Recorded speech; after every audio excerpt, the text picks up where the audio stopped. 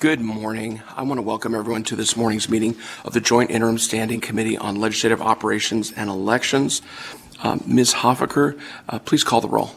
Senator Daly. Here. Assemblywoman Dickman. Here. Assemblywoman Gonzalez. Assemblyman Hibbets. Here. Assemblywoman Miller.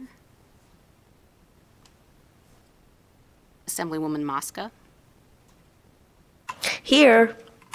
Chair Ornschall. Present. Ms. Hoffaker, please mark Assemblywoman Gonzalez present when she arrives, and please mark Senator Sievers-Gansert as excused.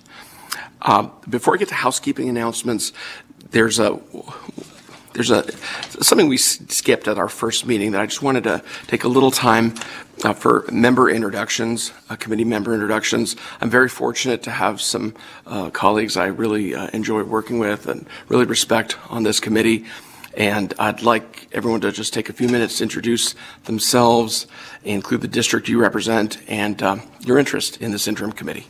So if we could start, we'll start in Carson City with Senator Daly, and then we'll come back here and we'll start with Assemblywoman Miller and kind of move down the dais. Thank you, Mr. Chair. My name is Skip Daly, represent Senate District 13 in Washoe County. Served on the Legislative Operations and Elections Committee twice in the Assembly and this last session in the Senate. So I have a lot of interest and happy to be on this committee, and looking forward to the work we're going to do and designing some legislation for next session. So thank you, Mr. Chair. Thank you very much, Senator Daly. Assemblywoman Miller. Thank you, Chair. Hi, I'm Brittany Miller, and I'm the Assemblywoman for District 5 here in Clark County. I served as the chair in the Assembly for Legislative Operations and Elections back in 2021, and then last session for 23, I was vice chair. I also chaired last interim for our joint committee. So here I am. Looks like I've just been here for a while. So thanks for having me, Chair. We are very lucky to get to work with you and to have the former chair of this interim committee on this committee. Vice Chair Mosca. Thank you, Chair. My name is Erica Mosca. I represent Assembly District 14 in East Las Vegas. I'm excited to be the vice chair of this committee. I have never been on legislative elections and operations, but it's been great already to learn, and I'm excited to contribute. Thank you. Thank you very much. And I'm going to skip myself, and I'll go to Assemblyman Hibbets. Thank you, Chair. Assemblyman Brian Hibbets, Assembly District 13 in the northwest portion of the Las Vegas Valley. I served on the Legislative Operations and Elections during the 82nd session, and I'm just happy to be here. Well, we are very happy to have you on the committee. Assemblywoman Dickman. Thank you, Chair. My name is Jill Dickman. I represent Assembly District 31, mostly Sparks, and some of the North Valleys up here in Washoe County. I served on Ledge Ops. This would be my second session and also my second interim, and I find it to be a very interesting and enjoyable committee. And I love working with you, Chair. Well, it's always been a pleasure working with you through the different sessions, and thank you so much for your service to your district and to this committee.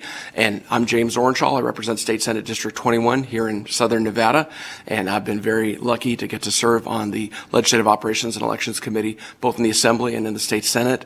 And I've been just very pleased at seeing the progress we've made through different sessions on trying to make democracy more accessible and allow for a lot of public participation. I've been very proud of the work of the legislature through the years and the work of this committee and the recommendations from the interim committee. So I'm very, very honored to get to chair this committee this interim. So with that, I'd like to move on to some housekeeping matters. Members who are joining us virtually, please be sure to keep your video on so that we know that we still have a quorum. Please also be sure to mute your microphone when you are not speaking to minimize background noise. For members who are on video, if you have a question and for any reason I don't realize you have a question, please raise your hand or even jump in and ask to be recognized, because I don't want to miss any members' questions or comments if members have any questions or comments.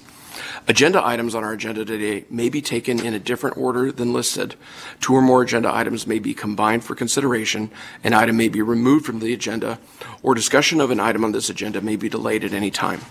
Meeting materials can be accessed on our committee's webpage, located on the Nevada Legislature's website. You can also sign up for electronic notifications related to our committee's activities on the Nevada Legislature's website. We will have a public comment period at the beginning of the meeting and also at the end of the meeting. Public comment will be limited to 2 minutes per speaker. Members of the public may also provide testimony in some additional ways, all of which are listed on the agenda. To call in for public comment, please dial the following phone number, 888-475-4499. Again, that phone number is 888-475-4499. When prompted for a meeting ID, this is the meeting ID you need to enter, 880-2469-4191, and then you press the pound sign. Again, that is 880-2469-4191. Then you press the pound sign, and then there will be prompts with instructions about how to participate in public comment. If you'd like to provide written comments, please submit them electronically by email to the following email address. And it's LOE in all capital letters, and then capital I, and then interim, NTERIM, the @ lcb.state.nv.us. And again, that is on our agenda.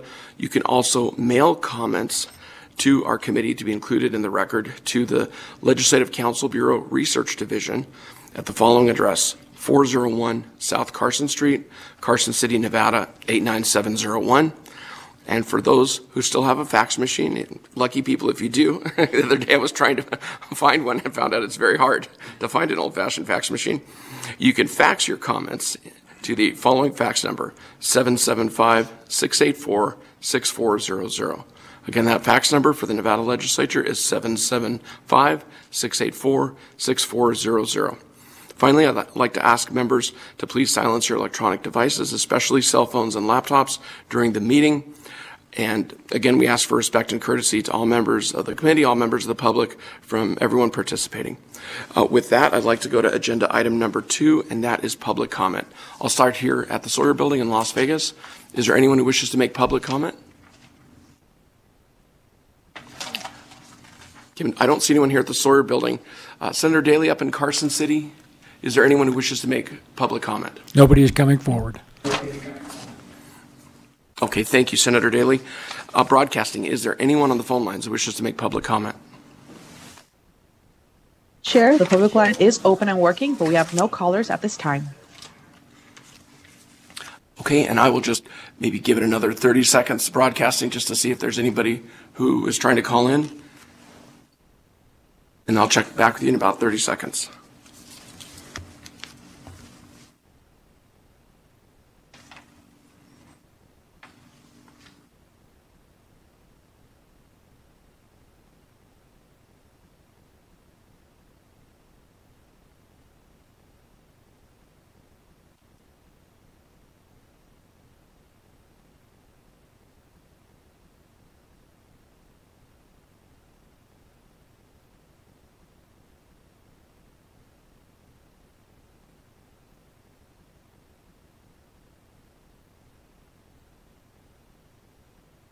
And while we're waiting to see if anybody's trying to call in, I neglected to mention that for anyone who wants to make public comment, please remember to state your name for the record and limit your comments to 2 minutes. We're trying to be fair to everybody. That's why we have the time limit.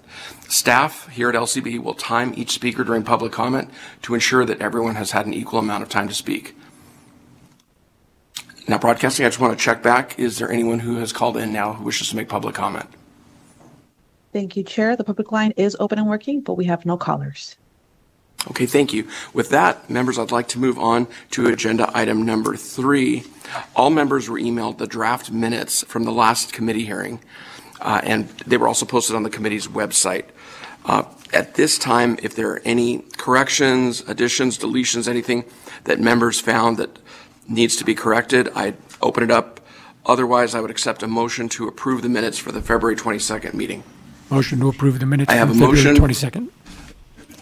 I have a motion from Vice Chair Mosca. I have Senator Daly, would you mind making that a second? Second. Second. Okay, thank you, Senator Daly. Any discussion on the motion? All right, not seeing any discussion. All those in favor, please say aye. Aye. Any opposed? And Ms. Hoffaker, if you'd please note that that passed unanimously. I'd like to now move on to agenda item number 4, where we are going to be having presentations related to voting for tribal members. And here, I wonder if I could just take one item slightly out of order. I wonder if I could start with what we've listed as letter B instead of A. Nevada election officials, good morning. And I see we have Mark Voloshin, our Deputy Secretary of State for Elections here in Carson City. And we have some other presenters, but I'd like to take that out of order and then go to our representatives of Nevada tribal members, A. But if I could start with letter B now, the presentation from Deputy Secretary of State Mark Voloshin. Good morning. Thank you for joining us today. Thank you, Chair. Mark Voloshin for the record. I'll pull up the presentation. I do want to note also that I'm joined by some colleagues in Carson City today as well, who I believe are going to be joining us at the table as well. It's our Chief Deputy, Mr. Gabriel Lecara, along with our Tribal Outreach Coordinator, Mr. Calboon, who will be introducing themselves here momentarily as well. Thank you very much. I didn't mean to neglect anybody up in Carson City. Please feel free to come up to the table up in Carson City, and appreciate you being here and us being able to do this, both parts of the state.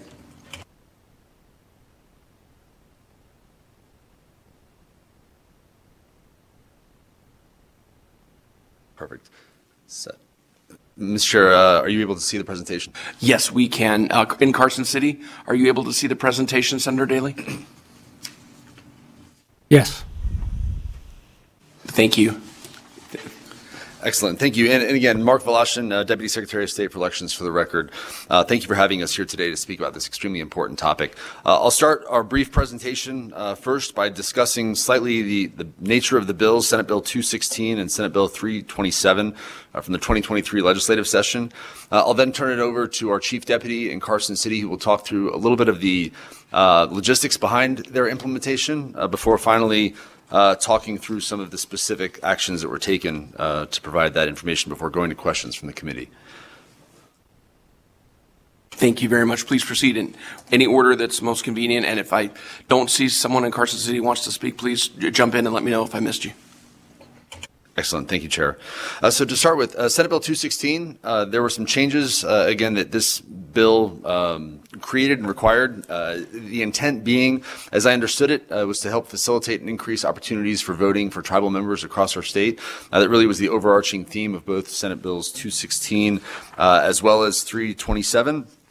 Senate Bill 216, initially, one of the methods, rather, that Senate Bill 216 addressed that was by requiring meetings between the county and city election officials with the tribal leadership. This, in part, helped address a bit of a challenge over the last few years that has been identified, where, again, well-intentioned folks at the county and city want to provide services to their constituents across the county, regardless of the location, but oftentimes struggled to identify where or who to communicate with. And there was a little bit of miscommunication at times back and forth between tribal communities and the election officials across the state. This element, this provision of Senate Bill 216 ultimately was facilitated in part by our tribal outreach coordinator and our tribal liaison, our current chief deputy, who helped facilitate a lot of those discussions. Those discussions between tribal leadership and county election officials really focused on a number of topics, again, the specifics of which are included on this slide, with the intent being, again, to ensure that the logistics were in place to support voting at tribal locations across our state. Many of these addressed and specifically called out through those discussions the challenges faced in remote locations for identifying and hiring poll workers, the travel times to get to many of our tribal colonies and reservations across the state that are in very remote locations, and working through essentially the reverse planning to make sure that those locations were set up and in place for both early voting and election day as appropriate. Another provision in Senate Bill 216 related to the use of the effective absentee system for elections. The EASE system that we will be talking about later on the agenda today was a system initially created for supporting our overseas and military voters. The bill ultimately opened up and enabled tribal voters who live on a colony or reservation as well to use this system to cast a ballot. And again, we'll be discussing that in more detail here shortly.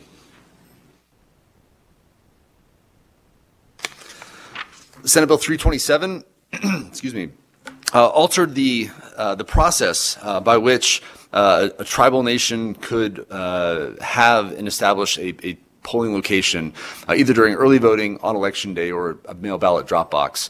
Previously, prior to the passage of the bill, it was more of an opt-in system where the tribal leadership would reach out to the county election official and request the establishment of a process, with the assumption being that anyone who did not proactively reach out would not receive a polling location. Senate Bill 327 inverted that and made it an opt-out process where the assumption is that across the state, all of our tribal locations would be receiving a polling place, ballot drop box to support the needs of their voters unless otherwise identified by a member of the tribal leadership. This bill, again, combined with those required discussions early on, effectively, again, ensured that everyone was on the same page about locations, the requirements, and otherwise too. And we'll speak to that here in a minute. And then just a little bit more in detail on Senate Bill 327 also. When we talk about those discussions from the previous bill and what does it mean to opt out or basically identify what the preference is, the bill identified that, again, tribal nations could have a polling place on certain days or certain hours, again, ultimately determined through those discussions between the county election officials and the tribal leadership. They could ask for or clarify having maybe just a mail ballot drop box if they preferred, or other options as well. And it did require that the counties comply with those requests. Excuse me. Before going into the specifics of how it went, I will turn it over to Chief Deputy DeCara for his comments. Thank you very much, Deputy Washington. Chief Deputy DeCara, thank you for joining us today in Carson City. Please proceed whenever you're ready. Yes, thank you. Thank you, Chair. Always a pleasure. Chief Deputy Secretary of State Gabriel DeCara, for the record, I also serve as the tribal liaison for the Secretary of State's office. As Deputy Voloshin said, I worked closely with several of the counties as well as folks from a number of tribes on the implementation of these bills. Deputy Voloshin is going to talk about sort of the results and some of what we saw in a moment, but there are a few points that I want to make clear. We believe that these bills were absolutely steps in the right direction in terms of expanding access to the ballot and encouraging participation in our democracy for folks that live on colonies or reservations. And that was the result of constant communication between the tribes, between the counties, between the state. Anytime something changes, anytime there's something new, it can take a while to figure out the appropriate next steps. So there were a lot of early conversations around what does it mean to have a polling place? What are the requirements for having a polling place, for example, on your colony or reservation? There are certain security criteria that are necessary to meet. Staffing criteria. Wherever possible, the Secretary of State's office, again, worked very closely with the clerks and the tribes to make sure that those questions were answered and that all of those needs were met. Our office is very dedicated to increasing the communication in both directions for Nevada's tribes and bands. To that end, we have brought on Mr. Cal Boone, who's here with me as our tribal outreach coordinator. He is working for us part-time right now. We hope to get him full-time after he graduates. And actually, Cal, why don't I let you introduce yourself? Good morning, Chair and the committee. My name is Cal Boone, Tribal Outreach Coordinator with the Secretary of State. As Gabriel mentioned, I am still a student right now. I am wrapping up my degree in political science with a dual minor in Indigenous Studies and Ethnic Studies. I am a member of the Walker River Paiute tribe, and coming into this role, I am ready to hit the ground running and help where I can. So, really nice to meet you all. Thank you, Good Cal. morning. Thank you very much for joining us. Gabriel DeCara for the record. So by bringing Cal on, by working within the parameters of this bill, by assisting the clerks however we can, we are trying to expand those relationships, to expand that communication. It needs to be consistent and culturally competent, and we're really glad to have Cal on board. There were some specific concerns, again, around poll workers and some resourcing that we can address again in a minute. But the Secretary of State's office, at the direction of Secretary Aguilar, did everything we could to ensure that these bills were followed in both the spirit and letter of the law. I think that was all I had on logistics, Mark, if you want to hand it back to you. Thank you, Chief. Mark Voloshin for the record. So looking specifically at slide 7 now and some of the details that regarding those collaborations over the last year, since the passage of the bill up through the presidential preference primary. Again, I think it's important to highlight first and foremost that all 17 of our counties do have historic tribal lands. That is something, again, worthy of note as it relates to the bill, but only 13 of our current 17 counties have present-day tribal lands within their boundaries. Those clerks, again, I will tell you, having talked with all of them personally, take this very seriously, and again, I'm honored to have joining us today Clerk Treasurer Rothi as well from Churchill County, who will speak to us here in a moment about her experiences as well. You can see some of the details on the slide, though. Won't read them necessarily to verbatim, but just to highlight, again, 9 of the counties did have tribal polling locations. All 13 did offer. There was collaboration and continued discussion, which again, as Chief DeCara mentioned, I'm certain will continue to increase in the coming months leading up to both the June and November primaries, as well as in preparation for the 2026 election cycle that's right around the corner.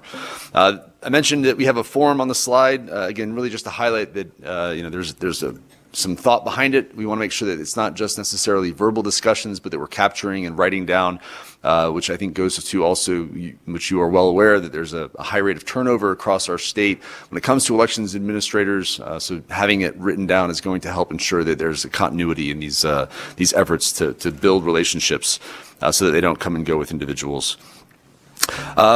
Lastly, again, there's a lot of discussion, too, about poll workers and understanding the nature and requirements, and certainly some encouragement, not just for tribal members, but certainly Nevadans across the board, 16 and up, that are able to be poll workers. If there's any interest, we certainly encourage it, and that was an important part of the discussion, too, having been one of a specific limitations in a number of counties. But that being said, I'll turn it over to, as I mentioned, Clerk Treasurer Rothery from Churchill County, also in Carson City. Thank you very much, Deputy Woloshin. Clerk Treasurer Rothery, thank you for joining us in Carson City. Please state your name for the record and proceed. Thank you, and good morning. My name is Linda Rothery. I'm the Churchill County Clerk Treasurer. And today I'd like to tell you a little bit about our tribe that we have in Churchill County. The Fallon Paiute Shoshone tribe is our local tribe and is located in Churchill County. On the reservation, the Community Learning Center became the polling place in 2022. At their administrative office, we provide a secure ballot drop box for voters to drop mail ballots off. A little history, in 2022, the tribe made application to set up a polling place on the reservation. At that time, we contacted a member of the council and began those conversations. We met several times to establish a polling location. The 2022 general election was the first election that their Community Learning Center, where it was held, and it was successful, and we learned a lot at that time. In 2023, we started conversations for our 2024 election cycle and met with council and staff October 23, where we ironed out the particulars for that election cycle. The presidential preference primary was a success, and we have moved on working for the primary election. Voter turnout has been minimal, however. It will increase and votes count. Both council and my office have recognized that there is a lack of voter outreach on the reservation, and with our combined efforts, we are going to change that and make it better. Voter outreach is obviously key, and with the combined efforts, our goal is to have more voter turnout. Tribal polling location turnout for the 2022, we had a total of 168 voters. And for the 2024 presidential preference primary, we had 33 voters.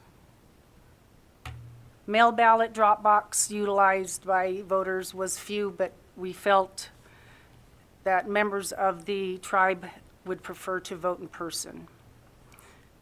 Same-day registration was key, and it helped register and change information on their applications so that they could vote. And then lastly, I would like you to know that members of council and staff on the reservation are wonderful and they are accommodating. We've made great strides in our communications and best efforts to make every election a success.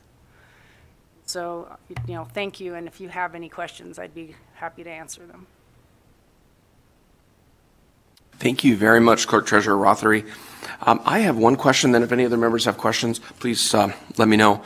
So Clerk Treasurer Rothery, in Churchill County, then for the presidential preference primary, was there a tribal polling location just for Election Day or also for early voting?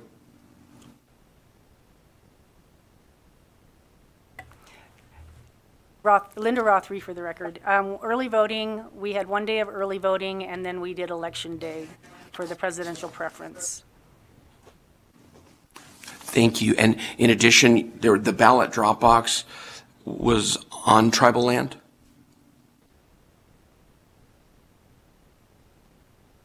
And I'm sorry, I can't hear you. Yes, it was. It was at the administrative offices. And what days was it available to voters, the whole period of early voting, or just on Election Day, or when was the ballot drop box open? The ballot drop or box. Available? Oh, excuse me. The ballot drop box was available Monday through Friday, 8 to 5, because that's their hours at the administrative office. And early voting was on the second or the first. We did 1 day of early voting on a Saturday for the presidential preference, and then we did Election Day. Thank you. And then I guess I was wondering, how does that compare with past years in Churchill County in terms of, has it been similar in terms of having an early voting location on tribal land and an Election Day location, or do you think there was more access this year, or was it like this in past elections too that you've supervised? I got to remember to turn the mic on, excuse me. Our first year was 2022 when we first started communicating with our tribe and made the general election the first election. So in comparison, what we did for the 2022 election was the 1 day of early voting on a Saturday, and then we did Election Day, and that's what we did for the presidential preference primary. We are in talks for the the primary election, and we found that if we did 2 Saturdays of early voting rather than the full Election Day, it would bring in more members of the tribe to come vote.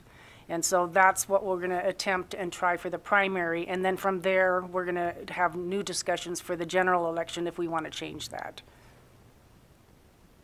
Thank you very much, Clerk Treasurer Rothery. Appreciate everything you're doing to try to make more access for tribal members to vote in Churchill County. And if I could follow up, I think with Deputy Woloshyn, and if you don't have this data right now, maybe you could provide the committee with it later, but that last slide, I think it was slide 7, that had the information about 9 counties had tribal polling locations and drop boxes for early voting for the presidential preference primary. All 13 counties offered tribal polling locations and drop boxes on Election Day for the presidential preference primary. I was just wondering, is there data as to how much was being offered in past elections on tribal lands in the different counties? If not, maybe that's something you could get to the committee now. So I don't expect you to have it now, but I'm just wondering if there is any, and if you do have it, could you share it with us? Thank you for the question, Chair. Mark Voloshin for the record. Absolutely, we'll get that information to the committee. We did post our tribal voting locations, including the hours, the drop boxes, early voting, and Election Day on our website, the same location that we have all the other tribal voting locations. And because we have the history of that over the last few election cycles, we'll be able to get that information to you very soon. Thank you. I sure appreciate it. Chairman, Members, any additional questions? Yes, Chief Deputy Secretary of State, please jump in. Thank you very much, Chairman. Apologies. Gabriel DeCara, for the record. So I kind of want to highlight what we're talking about here in terms of data, and to address the elephant in the room. A number of tribes, not all of them, but a number of tribes first got access to a polling location on their reservation or colony by filing suit, right, by a court order.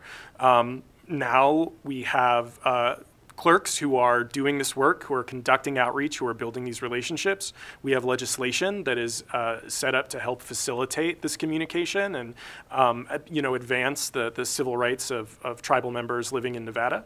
But that's still new. It is still recent. If I had never had an in-person polling place in my neighborhood, and was not particularly familiar with the elections calendar, the first time one popped up, I would myself be interested. But there's an educational component here as well, and not just education in terms of about when elections are in election law, et cetera. There is a need to partner with the community, to build relationships with community. Again, that's why I'm very grateful to have Cal to start building those relationships between tribes and the clerks and tribes and the state. But I just want to say to this committee that just because the numbers, they may be lower than we would think or we would hope for, that's because this is still an incredibly new process. And we need to make sure that we are continually investing both our time and our resources into expanding this access, into working with these communities, in hopes that we will see further participation later down the line. But by no means are we at the state or the folks that we've discussed this with in the county, by no means are we discouraged. Well, I sure appreciate all the secretaries and chief deputy and deputy secretaries' efforts, all the clerks, treasurers, to try to remove barriers for tribal members to vote. And I hope that we never have to see tribes have to file lawsuits to try to get that right again. I appreciate everything you've done to try to make sure that voting is as easy on tribal lands as in urban neighborhoods in Las Vegas or Reno. So thank you very much. Members, any additional questions for Clerk Treasurer Rothery, Deputy Secretary Voloshin, Chief Deputy DeGuerra, or our tribal liaison? In Carson City, Senator Daley, any questions? No, Mr. Chair, thank you. And for our members online, any questions? Okay, well, I'm not seeing any questions. Thank you very much for the presentation. Clerk Treasurer, Chief Deputy, and Deputy Secretary Voloshin, thank you so much. With that, I am now going Chairman, to apologies at the risk yes. of overstaying my welcome at the table. Gabriel DeCara for the record. There was one other item around, again, the logistics of this that I just wanted to go over. This bill, these bills, although they do again further the civil rights that should be supported, they are also something of an unfunded mandate for counties, especially counties that have tribes in very remote locations. it is a best practice if you can't find a community member, for example, to stay up at a remote location like Fort McDermott, to when you send poll workers to also provide for their food and lodging so that they can work the polls and not have to drive a couple hours back down to Winnemucca at the end of the day. The Secretary of State's office, we have done everything we can to support the counties. Again, this is not me saying that it's expensive, so it should not be done. It is the law. It is the right of those citizens to have a polling place in their community. But there is also the reality that costs money, and that comes with expenses. There were, I think, some fiscal notes that were removed from these bills, but I just want to highlight to this committee, if you see the counties asking for additional resources related to this, know that it's because this does have a material cost for the counties, and that is not an attempt to in any way undermine the legislation. I just wanted to make sure that that was on the record as well. Thank you, Mr. Chair. Thank you very much, Chief Deputy Secretary of State. Thank you. I appreciate you putting that on the record, because I think you're absolutely right, and I think there is a lot of logistics going into place, especially with more remote locations. So that's something I think we'll have to just keep an eye on and maybe look at either in the interim or upcoming session. So with that, I now would like to move on to agenda item number 4A, where we are very lucky today to have elected government leaders from some of our tribal nations here within Nevada and other representatives from the tribal community. And I believe that we have Vice Chair Arnold Thomas of the Shoshone-Paiute Tribe of Duck Valley Indian Reservation on Zoom. We have Chair Andrea Martinez and Elveda Martinez of the Walker River Paiute Tribe on Zoom. And then we have Bethany Sam, Public Relations and Community Information Officer for the Reno Sparks Indian Colony at the Legislative Building in Carson City. So I would like to open it up to whoever would like to begin, whether you're on Zoom or Carson City, and please state your name for the record. Proceed. Thank you for joining us today. Good morning. I'll go first if that's okay. Absolutely. Good morning, please go ahead. committee members. Elveda Martinez, I'm with the Walker River Paiute Tribe. Apologies, our chairman is in another state meeting right now that is actually being held here on our reservation, the Public Lands Committee meeting, so she won't be here this morning. Elveda Martinez, a member of the Walker River Paiute Tribe. I've been voting on our reservation since I was 18.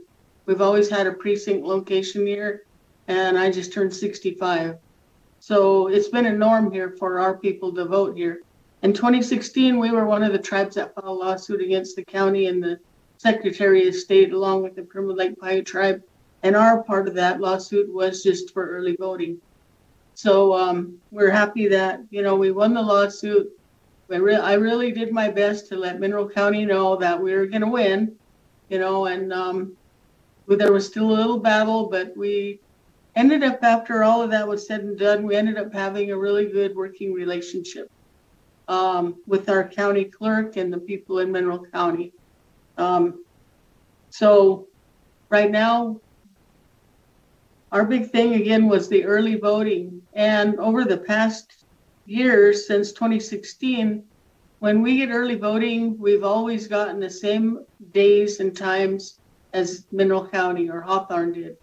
So recently, in the last couple of years, though, we got a new county clerk that, right off the bat, we kind of had a little issue because she didn't want to give us the same times of early voting as they did in Hawthorne. So I had to kind of educate her to let her know that, no, we're going to be voting the same dates and times as you are. Anyway, she wanted to argue. We had a problem. They wouldn't put the information on the sample ballot that went out. It was wrong. We ended up having to contact the Secretary of State's office, or she did. It got fixed. But now we actually have a really good working relationship with her. She didn't know, she just wasn't educated by the past county clerk that had left left Hawthorne and left the state. So, you know, I kind of let her know that this is what we've done. We've had these meetings. You know, previously we had a really good working relationship, but now we do again with Mineral County. What they do is, you know, she thought it was going to be a lot of extra work for her, but over all these years, you know, we've always provided poll workers on the reservation from our own tribal people. So it's been a norm for that as well. You know, in my many years, I've been a poll worker. I've been the deputy working the polls. So it's nothing new for our tribal people. So now when our county clerk contacts the tribe, she'll actually call me and said, Alvita, who do you got? I'll give her 4 names. She contacts them. They get trained. During any early voting or voting day, 2 people work the polls here, but we have 4 people trained so they can, you know, they can work at different times. But one of the poll workers does the scheduling, and you know, we set up a place that is secure. This last voting, we just had the one in a couple of months ago. We had it in it's our old tribal court building because our court people moved to a new building. So we'll be there for the next couple of voting this year. But what we saw when we started the early voting here is our numbers did go up. We are already the 2nd largest precinct in Mineral County. You know, Mineral County is not the largest county whatsoever. And I would say Mineral County is probably the poorest county in the state. So that's one thing Mineral County didn't ever complain about is the extra cost. You know, so when counties training of the people, well, they've always done that anyway. There wasn't, to me, that much big of an expense. You know, you had the more days for the early voting. I hate to say after a while, the county clerks always ended up, they were like coming down here every day. They just kind of liked the vibe, I guess. And that's one of the other things is when you had our own tribal polling people, workers, people are more likely to come and vote. They're more comfortable. Everybody knows each other. They know what to expect. And, you know, again, like I've been involved in this for many years with our tribe and with other tribes. And I've been involved in even the state legislature and, you know, working on these bills because to me, it's important. You know, the Native people were the last group of people to get the right to vote, you know, and we kind of grew up with that mentality that as soon as you turn 18, you go and vote. So we always knew that that's what we should do. So we always vote. Our families are voters here. And it's almost like we don't have to really push them anymore because it's a norm. You know, again, I think because we've always educated our people that there was, you know, and it wasn't that long ago that the Native people had to fight for the right to vote. So again, when we did the lawsuit in 2016, it was the veterans, Vietnam veterans that led that charge. And from here, it was Johnny Williams Jr., a veteran of the Vietnam War that had been wounded. So we're really proud of him. The other thing that I really am so happy about now is, you know, once these bills passed, we're always saying, how do we get that information out to the tribes? Because I knew it was going to end up being the Native people that had to let the other tribes know about it. I personally contacted the tribes close to me, which is Yerington and Fallon, and talked to different people. And I told them, they were like actually kind of scared. I don't know, do it, just get started. You know, we'll help you guys. Find people that want to work the polls. They pay you a little bit of money. It's, you know, not going to get rich, but you're going to be there and you're going to learn about the process and you're going to learn to get involved.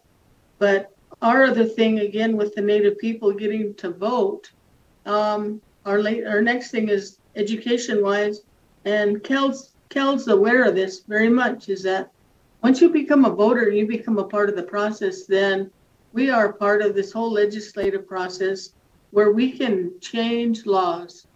we can really work to change laws, and that's what we've done. And anytime we're working, with the Secretary of State's office to make these other changes, SB 216 and 327, it's going to help. And then, we're always thinking, well, what do we need next? And of course, just like the Secretary of State's office mentioned, there is a need for money.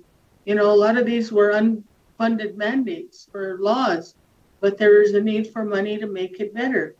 Again, the county clerk knows that from Fallon. It's a little extra time, her time. A lot of times you need more machines, you need more drop boxes. You needed all of those things at the beginning when you just started as a new county, starting a new precinct location. One of the things that let's see, I was reading the notes, and one of the things was what can we do to improve to make the voting process even better on Indian lands? And again, I just have to, I'm always trying to tell our tribal people, be proactive in this process. Quit waiting for the county clerks to contact you. You contact them, establish a relationship. Because like I said, we had a little issue there with our new county clerk, and she said, why do we need to do this? I said, because I'm telling everybody how great you are, how you're supporting us, and how this voting is so important. And she said, oh, okay. And now it's just like, we're friends. We're like on first name basis.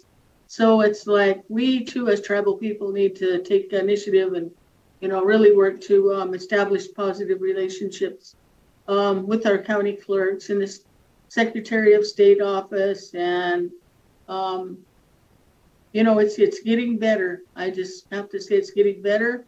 During voting time, this last little voting we had was very, very minimal on voters. And it's just the way the system is this year, where, there was the voting, or then the Republicans had to do their caucus. And again, our tribal people, in order to be involved in the Republican caucus, they still had to travel to Hawthorne to go and do that. And I think we only had a couple people go and do that, even though we probably have 40% Republican voters here on our reservation. So that was kind of a different and a little different for them. When I push for our people to vote, I never tell them how to vote any way in their party or whatever. I just want them to vote. I would love to tell them who to vote for, but I don't do that. But anyway, I think we just need to keep it up. I hope Cal's position could be a position that would be full-time. I'm very proud of Cal. He is a member of our tribe, from Las Vegas. He's already contacted our tribal chairman, Andrea Martinez. So again, he's establishing relationships out there, and that's what we need to do. And I think that's about all I have, other than, we just all need to continue on this path of working on voting rights. And like I said, since the Native people were the last people to have this right to vote, to me, it's very important, and we just need to keep on and keep working with other tribes. And we're always, if it was up to me, I would make it like every tribe have the full, I know like Arrington, they just wanted the drop box, but I wish everybody would just get involved in it, because it's actually, we look forward to it. Our people down here really look forward to it. And then we all keep in touch with each other, like me and Pyramid Lake. We're always checking on how many voters did you get today? What are you guys doing? What are your ideas? How is your relationship with the Washoe County clerk? And it's just like, well, we're doing this and we're doing that. So we're kind of all learning from each other through this whole process. And like I said, I think with Cal's job, he's going to learn that more, how, there's this communication line with the tribes. We just need to grow it out more. And again, thank you. And I apologize that our chairman's not available today. Thank you. Thank you very much, Ms. Martinez, for your presentation, and it's great to see so much activism from members of the Walker River Paiute Tribe. Just a personal note, I had the real privilege of serving in the Assembly under Speaker Oseguera, who's an enrolled member of the Walker River Paiute Tribe, and I believe might be one of our only Native American speakers of the Nevada Assembly. So that was a real honor, getting to serve under him and having that tribal representation when he led our assembly chamber. A couple of questions I had, Ms. Martinez. Just, do you know, for the presidential preference primary, was there in-person voting for early voting or just on election day? And was there a ballot drop box? And what days was early voting available if they had it? And what days was the drop box available on the Walker River Paiute tribal lands? We had early voting, the same as Mineral County. So we almost had like 2 weeks and then 1 or 2 Saturdays, the same as Mineral County, as well as on voting day. And during that time, we had a drop box here the whole time. No, we get everything. We want it all, and we get it all. Thank you. And then one question based on something you brought up. You mentioned that a lot of tribal members on the Walker River Paiute Tribe felt more comfortable when other tribal members were being, election officials for early voting and or election day voting. So was that a struggle to try to make sure that there were tribal members who were working, at the polling places to sign people in, or was that something that the election administration in Mineral County you felt wanted tribal members to be working those polling places for early voting and for election day? Well, we've always had tribal poll workers, but back probably 20 years ago, they used to always send down a non-Indian to come and watch us. It'd be kind of funny because it would be like they wouldn't let us have all tribal poll workers. They would always have to send down a non-Indian to be involved. But, probably in the last 15 years, all of our poll workers are all from Walker River and they're all native. Oh, we've had a couple because we have non-natives that live here as well. So, but for the last 5 years, they've been all members of the Walker River Paiute Tribe. That's good to hear. Thank you very much.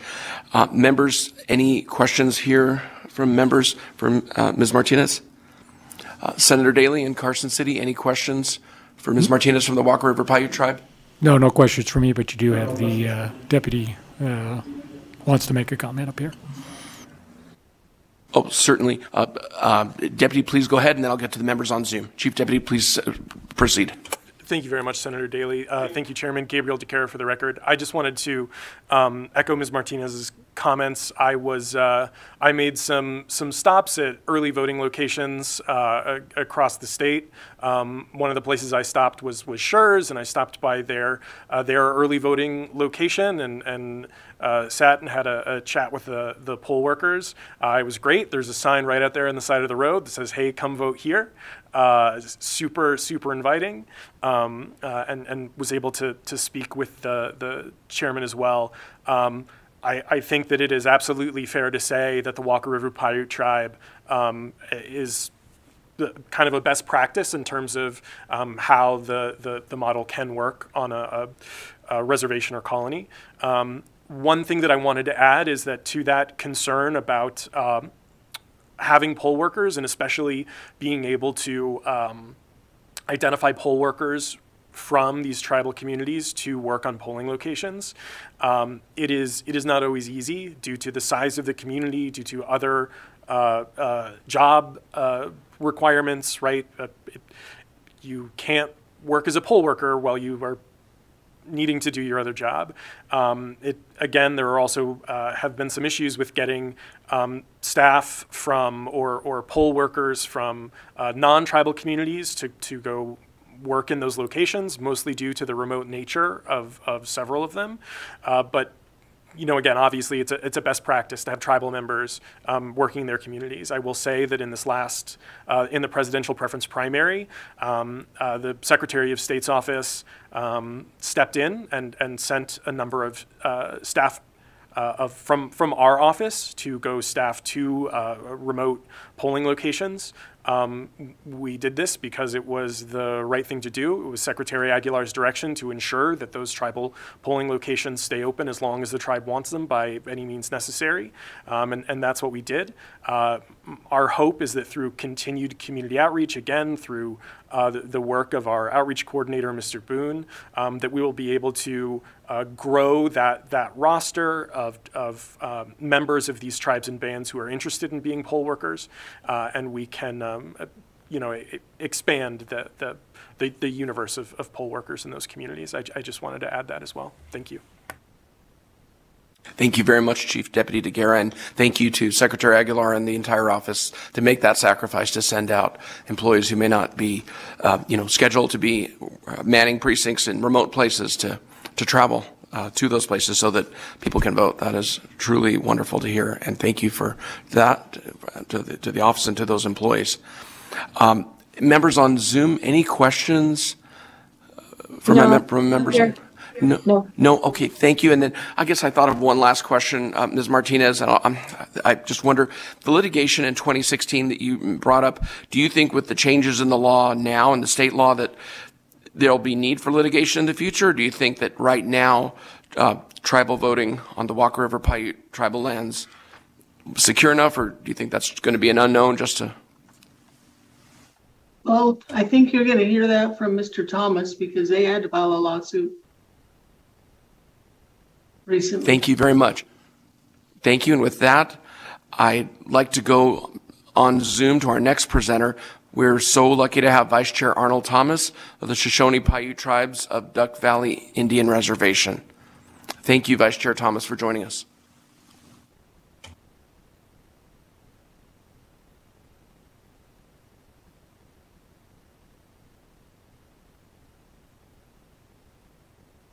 Can you hear me? Yes, I can hear you. Thank you, Vice Chair Thomas. Awesome. Thank you for joining us today. For the record, Arnold Thomas, Vice Chairman of the Shoshone Paiute Tribes of Duck Valley. To Senator Orenshaw in your committee, as well as Secretary of State's office and Chairwoman from Walker River and all those others that are on virtual and listening. Good morning to you all, and Aloha Friday. So, yes. So I would like to clarify several items for Gabriel and his office. Again, thank you for all your work in the last year to support our voting booth here, because there was 2 state employees that were sent here. So again, thank you. And we have been in dialogue and communication with SOS office here in the last year. So what I would like to clarify is regarding the notification that was sent out. So there's 28 tribal nations in Nevada. So we here in Duck Valley we're a sovereign nation. We're a fully functional tribal government. So for future reference, a proper notification needs to be sent to our tribal headquarters office via chairman and council. So I mention that because we are elected leaders. We have a chairman, which he's in another meeting. So we have a chairman that's elected. Also, we have 6 other elected council seats that are filled by men and women. And so I make reference to that because we're not a nonprofit organization. Our tribal leaders are leaders of our nation here in Duck Valley. I cannot speak for the other 27 tribes of Nevada, but I wanted to offer clarification because in Las Vegas, in other metropolitan areas, possibly Reno, you have tribal leaders that are tribal leaders of a community or within an urban setting. They could be leaders of a nonprofit organization. But again, we here in Duck Valley, we are elected officials similar to senators, assemblymen and women. So just for clarification moving forward, that proper notification needs to be made to our tribal headquarters and chairman's office regarding any and all voting issues. So that's the first clarification that needs to be made on the behalf of our sovereign nation here in Duck Valley. Thank you, Vice Chair Thomas. Thank you. Yeah. So I would like to move on down the list regarding the bills that we testified on. Again, the law, which is the law, black and white. And so I really appreciate the efforts that SOS office has made, ensuring that our lawsuit back in 2020, 2021, 2022, that within the lawsuit and the law that we had full voting days similar to Elko County.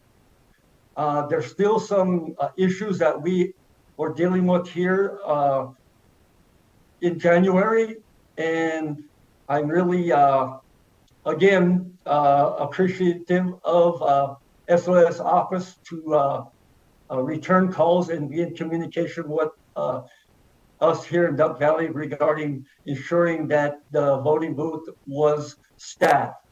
So part of the issue was, number one, because we're a small community, there was an issue with back in 2022 when we had the voting booth there. There was an issue with some of the workers receiving payment in a timely manner per federal and state laws. So given a small community, a tribal community, that specific word was placed out into the community that one of the workers did not receive their payment in a timely manner. So that had an impact on staffing the booth here in January. And again, Secretary of State's office was notified per law and per discussion with Gabriel and his staff. They sent 2 workers up to assist us. And I appreciate the data that has been presented because in January, the numbers were low. And I'm excited hearing from Walker River that the numbers will increase as we continue dialogue and efforts to get more tribal members and community members to the voting booth. The other aspect in 2022, we had an issue with the drop box, with the voting box. Once the elections were completed, we could not get Elko County to provide a law enforcement officer to transport that particular voting box back to Elko County. And again, with the support of 4 Directions, the nonprofit who assisted us in the lawsuit, we reached out to the SOS office. After some discussion, from my understanding, the State Highway Patrol they traveled here to transport the voting boxes with all the ballots back to Elko County. So hopefully, there's been some additional discussion with SOS's office regarding future transportation of those boxes. I know the other aspect, which we were in discussion with, and that's in the bill, is the online voting, ease. It's awesome. We were working to be the pilot tribal nation because we're so remote. We're 100 miles north of Elko. We're right on the Idaho-Nevada border. So that was an awesome effort. But at the end of the day, the E system, because of our remote location and our access to reliable broadband connectivity, some of our tribal members and community members were concerned regarding that system being used effectively, again, because of where we're located. But that's another issue we're working on with the state of Nevada regarding broadband connectivity for our new school campus. Also, we were able to use our elected tribal enrollment committee members to validate tribal IDs here for those tribal members who live in Nevada compared to those tribal members who live in Idaho. So that process went really well in 2022, and we look forward to continue success in that area of validating the utilization of tribal identification cards. So I just want to mention a few items there that were in the bill that were referenced earlier by Mr. Velashan in the SOS office. I know some discussion occurred regarding jury duty. And we were told back here last year, once the bills were approved, we would have continued discussion. And jury duty for our tribal members, when they're requested, they would have to travel to Elko, which is the similar situation that we addressed in our lawsuit regarding a good hour and a half commute to Elko. And I know Gabriel and his office were making efforts to address that issue to make an exemption regarding jury duty, and haven't heard an update on that yet. So for now, Senator Orenfeld, I just want to make those comments. Thank you. Vice Chair Thomas, thank you very much for everything you're doing for your tribal members to make sure they have access to voting. I appreciate your efforts during the session when you came and you testified and you spoke to legislators about the importance of these bills and trying to avoid the kind of litigation that you had to pursue and in the past. I'm just wondering, with the recent changes in the law, you mentioned tribal ID and the changes there, and then with the legislation here that we've talked about, 216 and 327, do you feel like it has improved access for your tribal members in terms of being able to vote with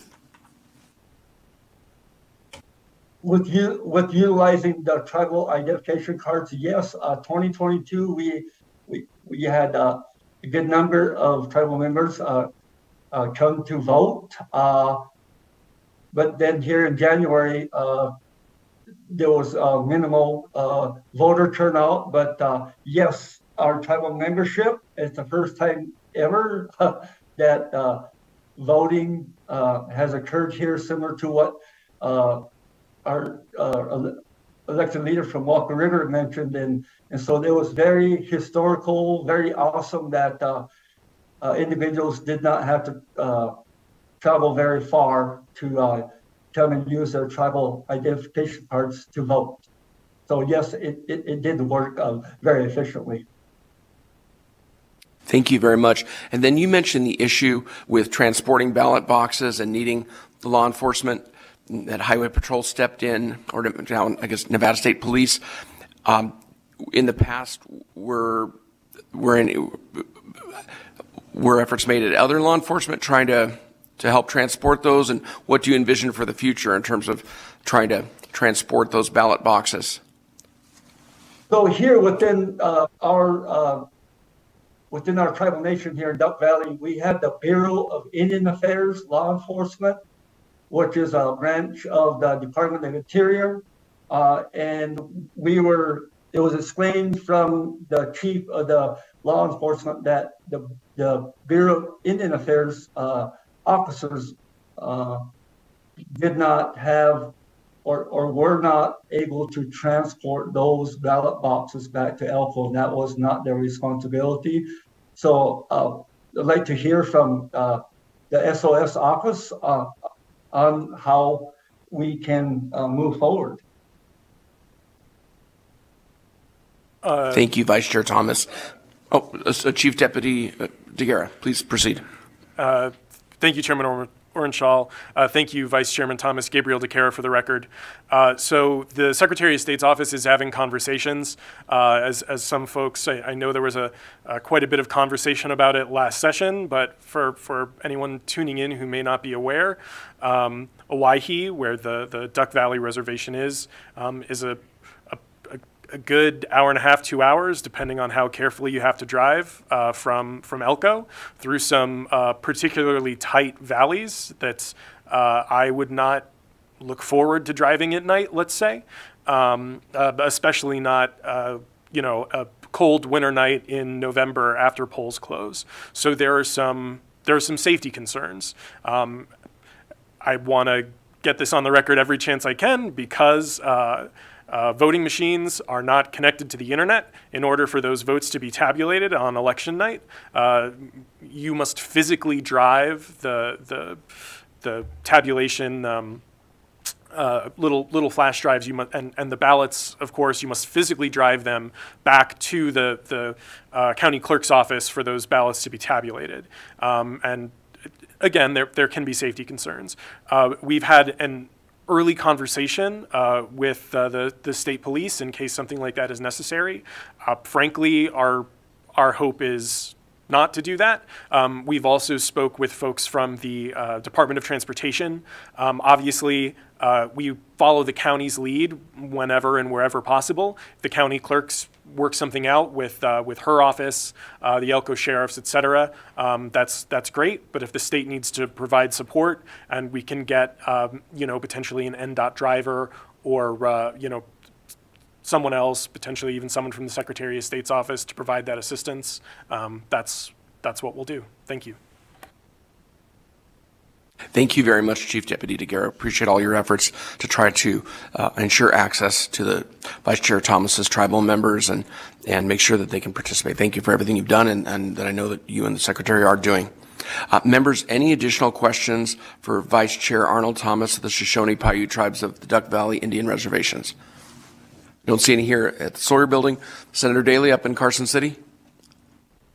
No, thank you, Chair, but would clarify for the record that November is not winter, doesn't start till mid-December. Just giving them a hard time. Thank you, Senator Daley. Thank you. And members on Zoom, any questions? No, thanks, Chair. No, okay, thank you very much. Thank you so much, Vice Chair Thomas, for joining us today. Thank you. And up at the Legislative Building in Carson City, we are very lucky to have Bethany Sam, Public Relations and Community Information Officer for the Reno Sparks Indian Colony. Thank you for joining us today. Sorry. Manahu ha'a ina nia Bethany Sam, na Colville Waita, na Kutzetica, na Dakota, na Washu Nutsapani. Thank you, committee, for inviting me to speak today on behalf of tribal elections and our polling locations. My name is Bethany Sam. I'm the Public Information Officer for Reno Sparks Indian Colony. I'm also an advocate for Native Vote and have worked with Reno Sparks Indian Colony since 2019 and have been a part of the new legislative processes and conversations. And and just to put it on record, I am a member of the Standing Rock Sioux tribe, but I did grow up in the Great Basin area. I'm originally from Colville, California, but I was born here in Carson City because this is the closest town to Colville, California. I would like to say that, this year, June 2nd, marks 100 years that Native Americans are official citizens of the United States, which is a little ironic because we've been here before everyone else. And so, that's something that needs to be noted and how new elections are for our communities. every state or every nations and every state continue to fight against barriers regarding tribal elections. Reno Sparks Indian Colony had their first polling locations in 2018 due to the discrimination case in 2016. Right now we have, for the Reno Sparks Indian Colony specifically, there are 1,331 tribal members for the Reno Sparks Indian Colony, and we have 863 eligible voters who are 18 and older. Of that 863, there's about a little over 650 that live in Nevada and are eligible voters. In Washoe County, we have about 10,000 Native Americans living within the county, and definitely use Reno Sparks Indian Colony for services. I know it was mentioned earlier about any acts that or bills that may be passed, and right now we're working with the National Congress of American Indians on Voting Rights Acts, and they are being varied state by state, and I believe New Mexico had passed their first NAVRA in 2023 or last year. We do deal with that a lot, and I can say for our polling locations, every so often a tribal member will be turned away due to their tribal IDs or they're not familiar with the tribal ID, or the poll workers aren't. At Reno Sparks Indian Colony, we have offered the early voting, both for primary or the PPPs, the presidential preference primary. We'll have them for June primary and also general elections. We offer drop-off boxes, you know, it is necessary for the drop-off boxes to be located at our tribal reservation, just because we have a lot of elders and different factors that tribal members can't get to the polling locations, and their family members are able to drop those off for them. Just to mention some of the barriers, I know the committee is looking for ways to improve voting turnout for Native communities.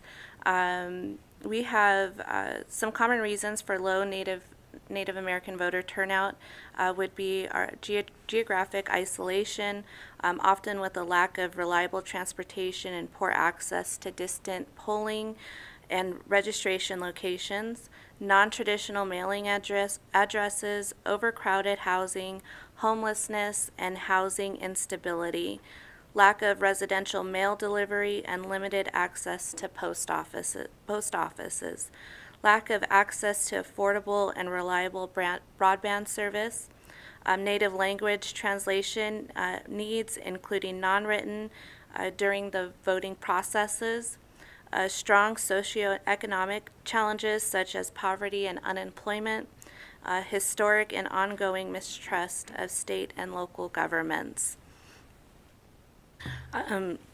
Also, you know, we are very proud and happy of the new bills that have been passed for tribal polling locations and effective communication through SB 327, where every tribal nation will receive a polling place if desired by the tribal nations, and using the opting out services.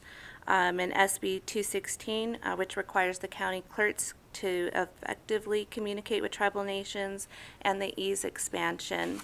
I know at our facilities the ease wasn't used, and I think it was just because it was so new. We really didn't have a demonstration of the process, and I think there was also issues using our tribal IDs.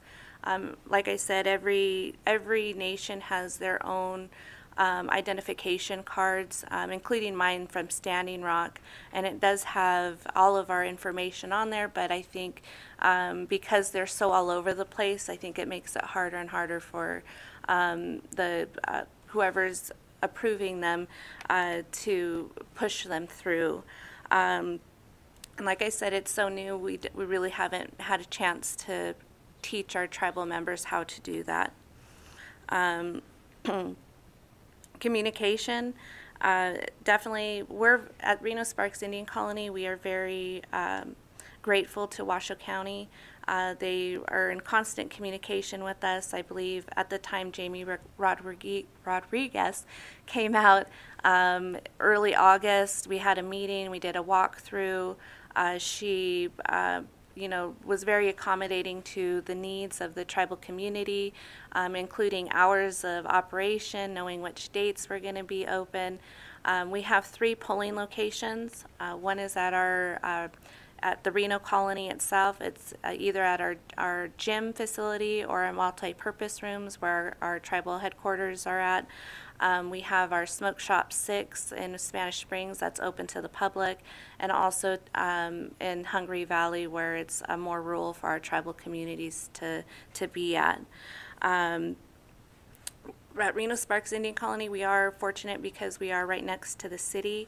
However, for other tribes, we know that is an issue of communication. And I'm not sure if it's just because, it's still so new of tribal or having tribal polling locations, and I know it kind of stretches people thin, but it is important because our voice matters. Also, data is an issue. I know working with the Democratic Victory Outreach, when it says American Indian on the, when you're recognizing your ethnicity, and a lot of times we have, we're the American Indians, but there's also the India Indians, and also indigenous peoples that are coming up from Mexico and South America, and they identify themselves as American Indian or indigenous and are filling that out. And so I know our data is really convoluted with extra people who are really not Native American. And we don't think that's a bad thing. It's just our data gets mixed up in between all of the other data. And it's our duty to serve all tribal members, so we appreciate all the efforts of trying to accommodate our needs, but it is new for our tribal nations to even think about voting. I honestly, my grandpa is a Korean War veteran, or was a Korean War veteran. He was very involved with politics, so was my grandmother, but I always depended on them to take care of the politics side. And I actually didn't vote until 2016 myself. And, and that's just because, the relationship that we have with the state, we're not really sure where we're at with, Native Americans and politics, and, with the efforts of the administrations now in the state, we have more and more tribal members looking to, are wanting to participate and be more involved, because we're understanding this is how we're heard, how our voices are heard at a higher level. And so I'd just like to thank you, and that's all I have. Thank you. Thank you very much, Ms. Sam. Appreciate all your efforts to try to make sure that the tribal members of the Reno Sparks Indian Colony don't have barriers in front of them to be able to vote and to participate. One question I have, you mentioned the 3 voting sites for the Reno Sparks Indian Colony. In terms of the days and times that were available for in-person voting, during early voting, election day voting, and mail ballot drop boxes, do you know those times? Were they comparable to what the rest of voters had outside of the colony? And if you don't know now, maybe we could get the information later. I'm just wondering, was the same access available for tribal members in terms of times that they could vote early, vote on election day, and drop their ballot to a drop box? Yes. In 2020, we were the same as everyone else, 7 a.m. to 7 p.m. This last presidential preference primary, we kind of limited it, knowing certain days were slower than others, and I believe we did 7 a.m. to 5 p.m. on certain days for our specific polling locations. Thank you very much, Ms. Sam. Members, any additional questions for Ms. Sam from the Reno Sparks Indian Colony, the Public Relations and Community Information Officer? up in Carson City or on Zoom, members? No, I don't see any questions. Thank you very much for joining us, Ms. Sam. We really appreciate the information that you provided. Thank you. Appreciate you.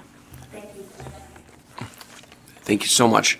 With that, members, we are going now to letter C. We have a presentation from Katie Owens-Hubler, Project Manager at the National Conference of State Legislatures. And we're very lucky to have Ms. Owens-Hubler. Thank you so much for joining us and for your patience today.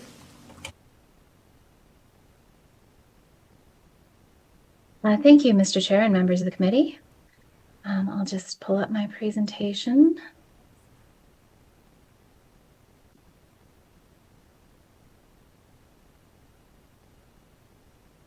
Okay, are we able to see that?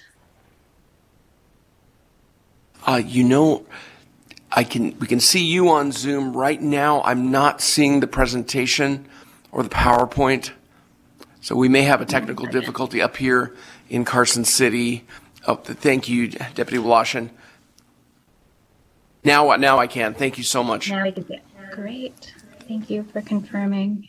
Oh, now it went away. Okay. Wait, now we can see it. Okay, yes, we can see it. Thank you. Yes, we can. Thank you. Thank you, Deputy Woloshyn. Thank you, Ms. Owens-Hubler. Okay, great. Thank you again, Mr. Chair and members of the committee. I'm Katie Owens-Hubler. I'm with the National Conference of State Legislatures. I study election policies nationwide. I'm here to speak a bit about state policies for voting by members of tribal nations. So going to take us to the sort of national perspective on this topic for a bit. Today, I'll be speaking a little bit about NCSL, what we do, and some of the services we provide. I'll also be covering recent legislation from around the country on this topic, and just note a few other things that states are doing. I will note that it's been really great to hear about everything that Nevada has been doing on this topic over the last hour. The National Conference of State Legislatures, I hope you're all aware of us and have interacted with us a bit in the past. We are the nation's bipartisan organization supporting the legislatures, also legislative staff. We provide connections between different legislators from other states. We have a variety of meetings. We have our big meeting, the Legislative Summit, coming up in August, and that is in Louisville, Kentucky. We also provide a variety of policy research on any topic you can imagine. I, again, focus on elections. So if there's anything here that you hear that you'd like me to dig a little bit deeper into, anything else you'd like to know, I love election policy. I can talk about it all day long. I also have colleagues from around the organization who can address any other policy needs that you have. I'd also like to highlight one of the caucuses that we have at NCSL. We have the National Caucus of Native American State Legislators.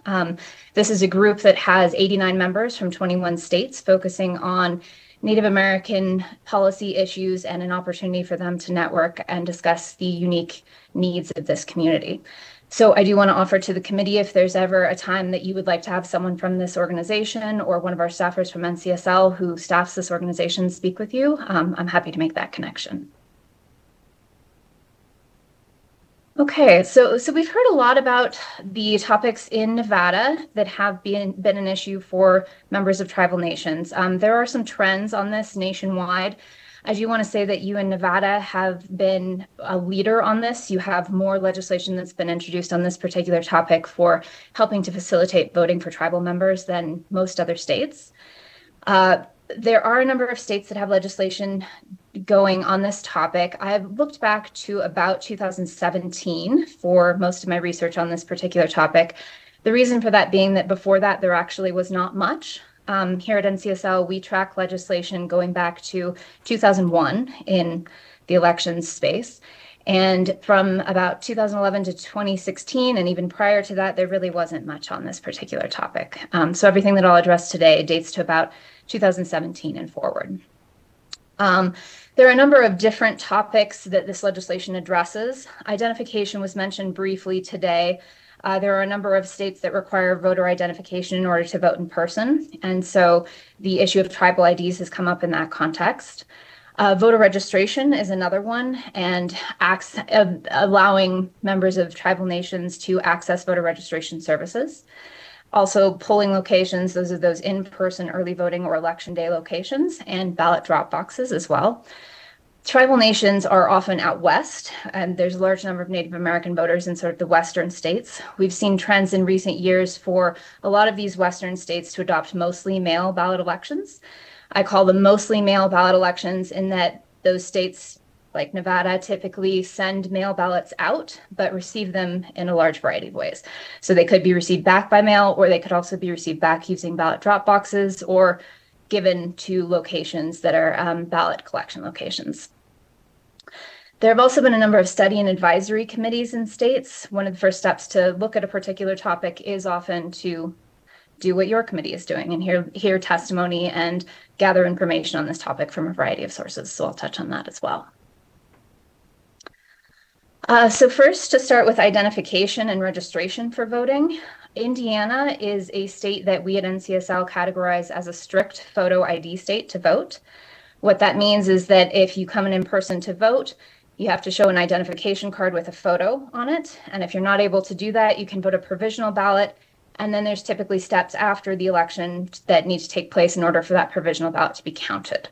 So typically that's coming back and showing that photo ID then after the fact. So Indiana in 2021 added tribal IDs to the list of acceptable identification to vote in person. Those tribal IDs do have to have a photo. And there are a total of 14 states that accept tribal IDs as a form of identification to vote in person. Similarly, Wyoming also allowed tribal IDs to be used for registration to vote. That was in 2020. And Washington is a state that actually has passed a Native American Voting Rights Act. That was in 2019. So I'll highlight a few provisions of that. But one thing that they passed was a specification that tribal IDs do not have to have a residential address or an expiration date to be considered valid for voting. So the Washington Native American Voting Rights Act was enacted in 2019, and it did affect the ID requirement, as I mentioned in my previous slide.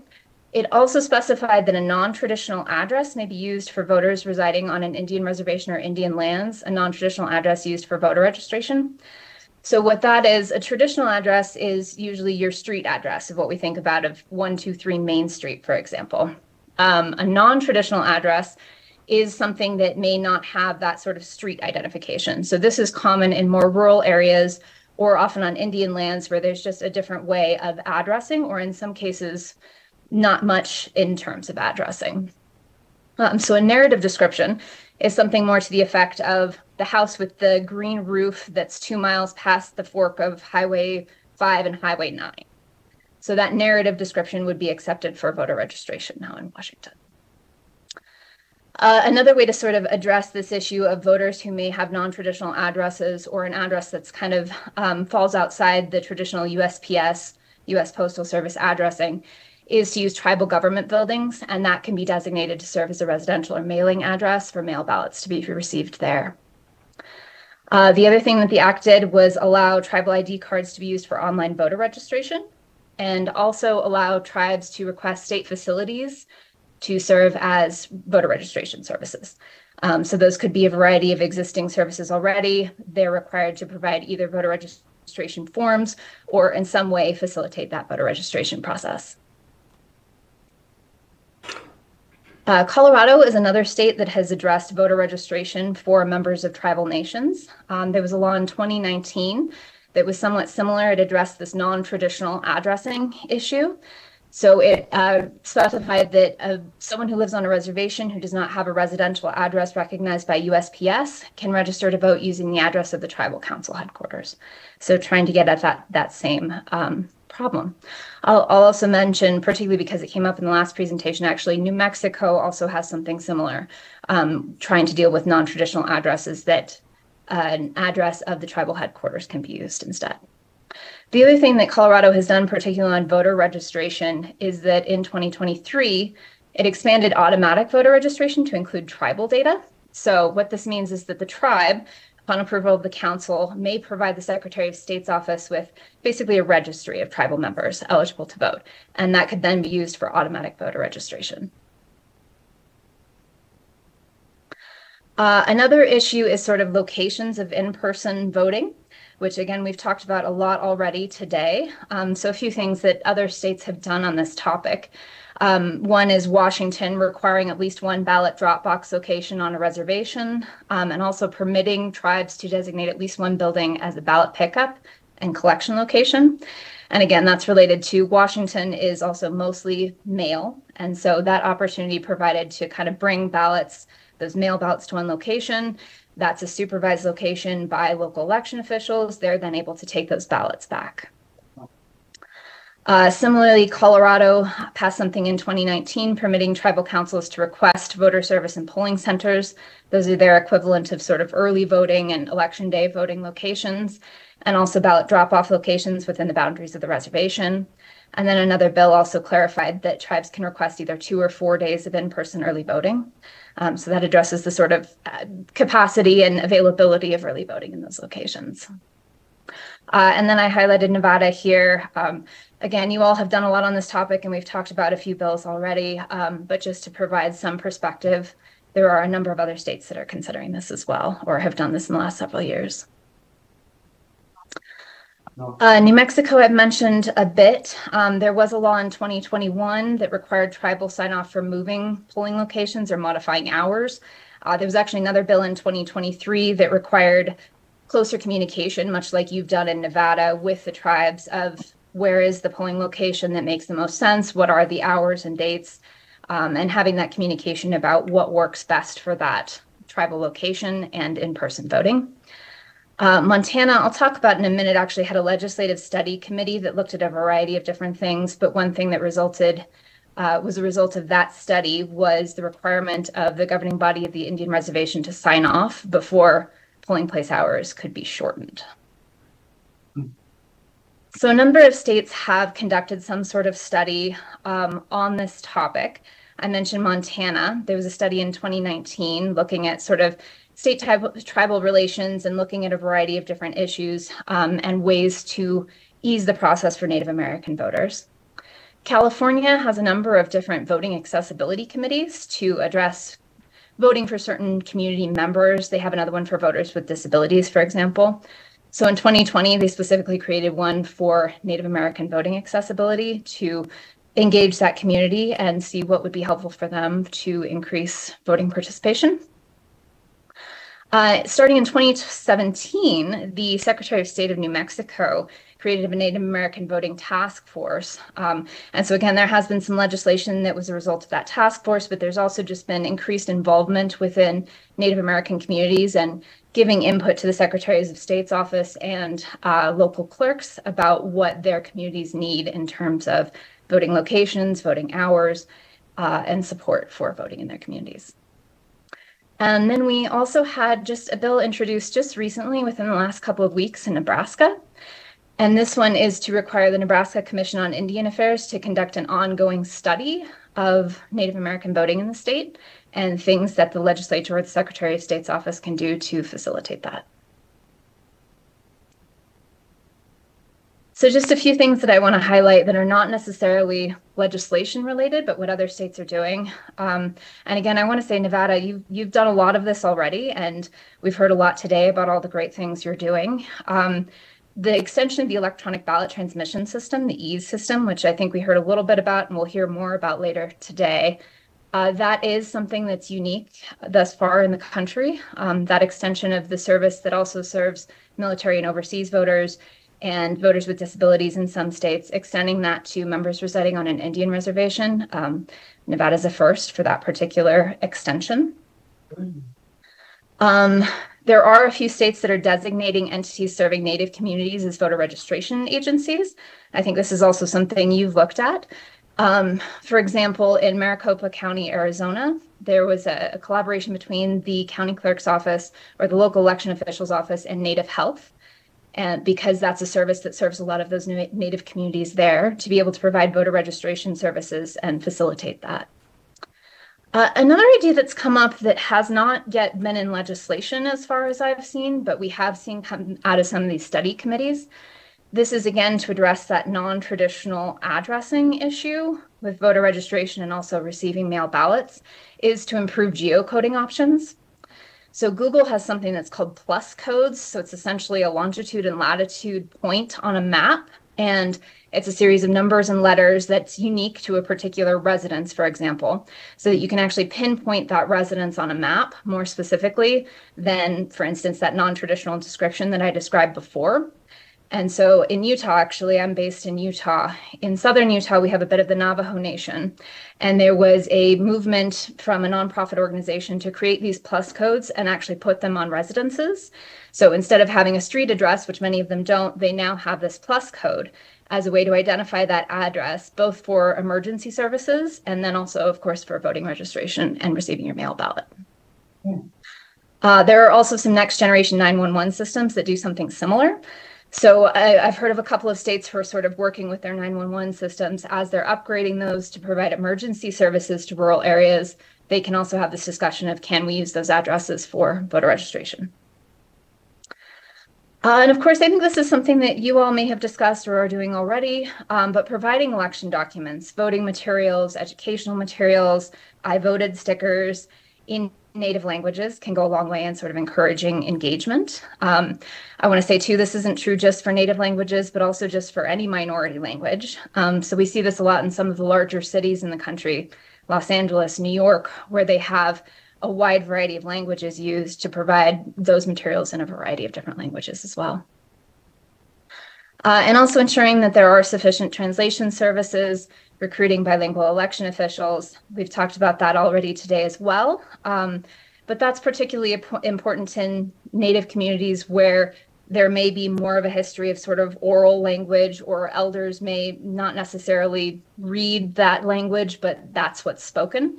And just that sort of making voters feel at home, coming in and having representatives from their tribe or their community be the election workers is something that states have been considering as well. So that is the end of my presentation, but want to reiterate again, if you have any questions, there's anything you want me to follow up on that I can go back and research for you, I'm more than happy to do that. And of course, Mr. Chair, take any questions that you might have right now. Thank you very much, Ms. Owens-Hubler, for the presentation. We appreciate all the support the National Conference of State Legislatures provides to us as legislators, to our Legislative Council Bureau, and helping us, with these little laboratories of democracy every state legislature is, and trying to make sure we work on good policy for our constituents. Members, any questions for Ms. Owens-Hubler? Vice Chair Mosca. Thank you, Chair, and thank you so much for being here today. And if you don't have this answer, I'd just love to get a follow-up. But when we were talking about the voting locations and the ballot drop boxes, especially in Washington and Colorado, do you know if they fund that through their counties? Is it state funding, or how they pay for that? Thank you. Yes, that's an interesting question. Funding, as you may know, of elections is a complicated issue. I would say in most cases it is likely funded by the counties themselves, but that is something I can look at and get back to you on that answer specifically for those states. Thank you very much, Ms. Owens-Hubler. Members, any additional questions here at the Sawyer Building? Up in Carson City or on Zoom, any questions for Ms. Owens-Hubler? Then Senator Daley. No questions. No questions. Well, I have just a couple, so I appreciate the committee's indulgence. And if you don't have the answer, maybe that's something, if you can find it later, provide us, that would be great if you have time. The remoteness of some tribal locations. We heard testimony earlier about how some of our tribal lands here in Nevada are so remote from the county seat that creates a challenge. And I wonder if any other states, if they've come up with any ways to address transportation of the voting, the voting memory drive to make sure that it's safely transported, getting adequate poll workers to be able to staff those polling locations. That's one question I have. And then I had another question. We heard testimony from Ms. Martinez from the Walker River Paiute tribe about how her tribal members felt more comfortable when the poll workers were fellow tribal members, as opposed to someone not a member of the community from that tribe being sent out. And I wondered if other states have made any efforts to try to make sure that when there are polling locations on tribal lands, that they try to find tribal members to be the poll workers? And if you don't have the answer now, maybe that's something, if there is an answer, you could provide us later, but just wonder if any states have tried to address those issues.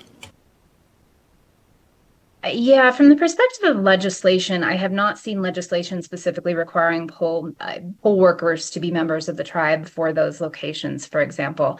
I am interested, actually. I will go back and research that a little bit further to make sure that I'm confident in saying that. Anecdotally, from states that do have reservations, I have heard that they do try to recruit from those communities, both because of transportation issues. As you mentioned, there are polling locations that are pretty far away from a lot of other locations. We have one here in Utah where the county seat is about a 5-hour drive from one of the farthest locations, which is on the Navajo Nation. In order to get there, there's a couple of canyons in the way and a lake in one case. So you actually have to go down into Arizona and come back up to get there. So that location is, I think, staffed by local members of the tribe in some cases, but there are also members from the clerk's office who come and staff that location as well. And that issue of sort of paying for accommodations, that was interesting and not something I'd necessarily heard before, but could see that be an issue for some of these far-flung locations.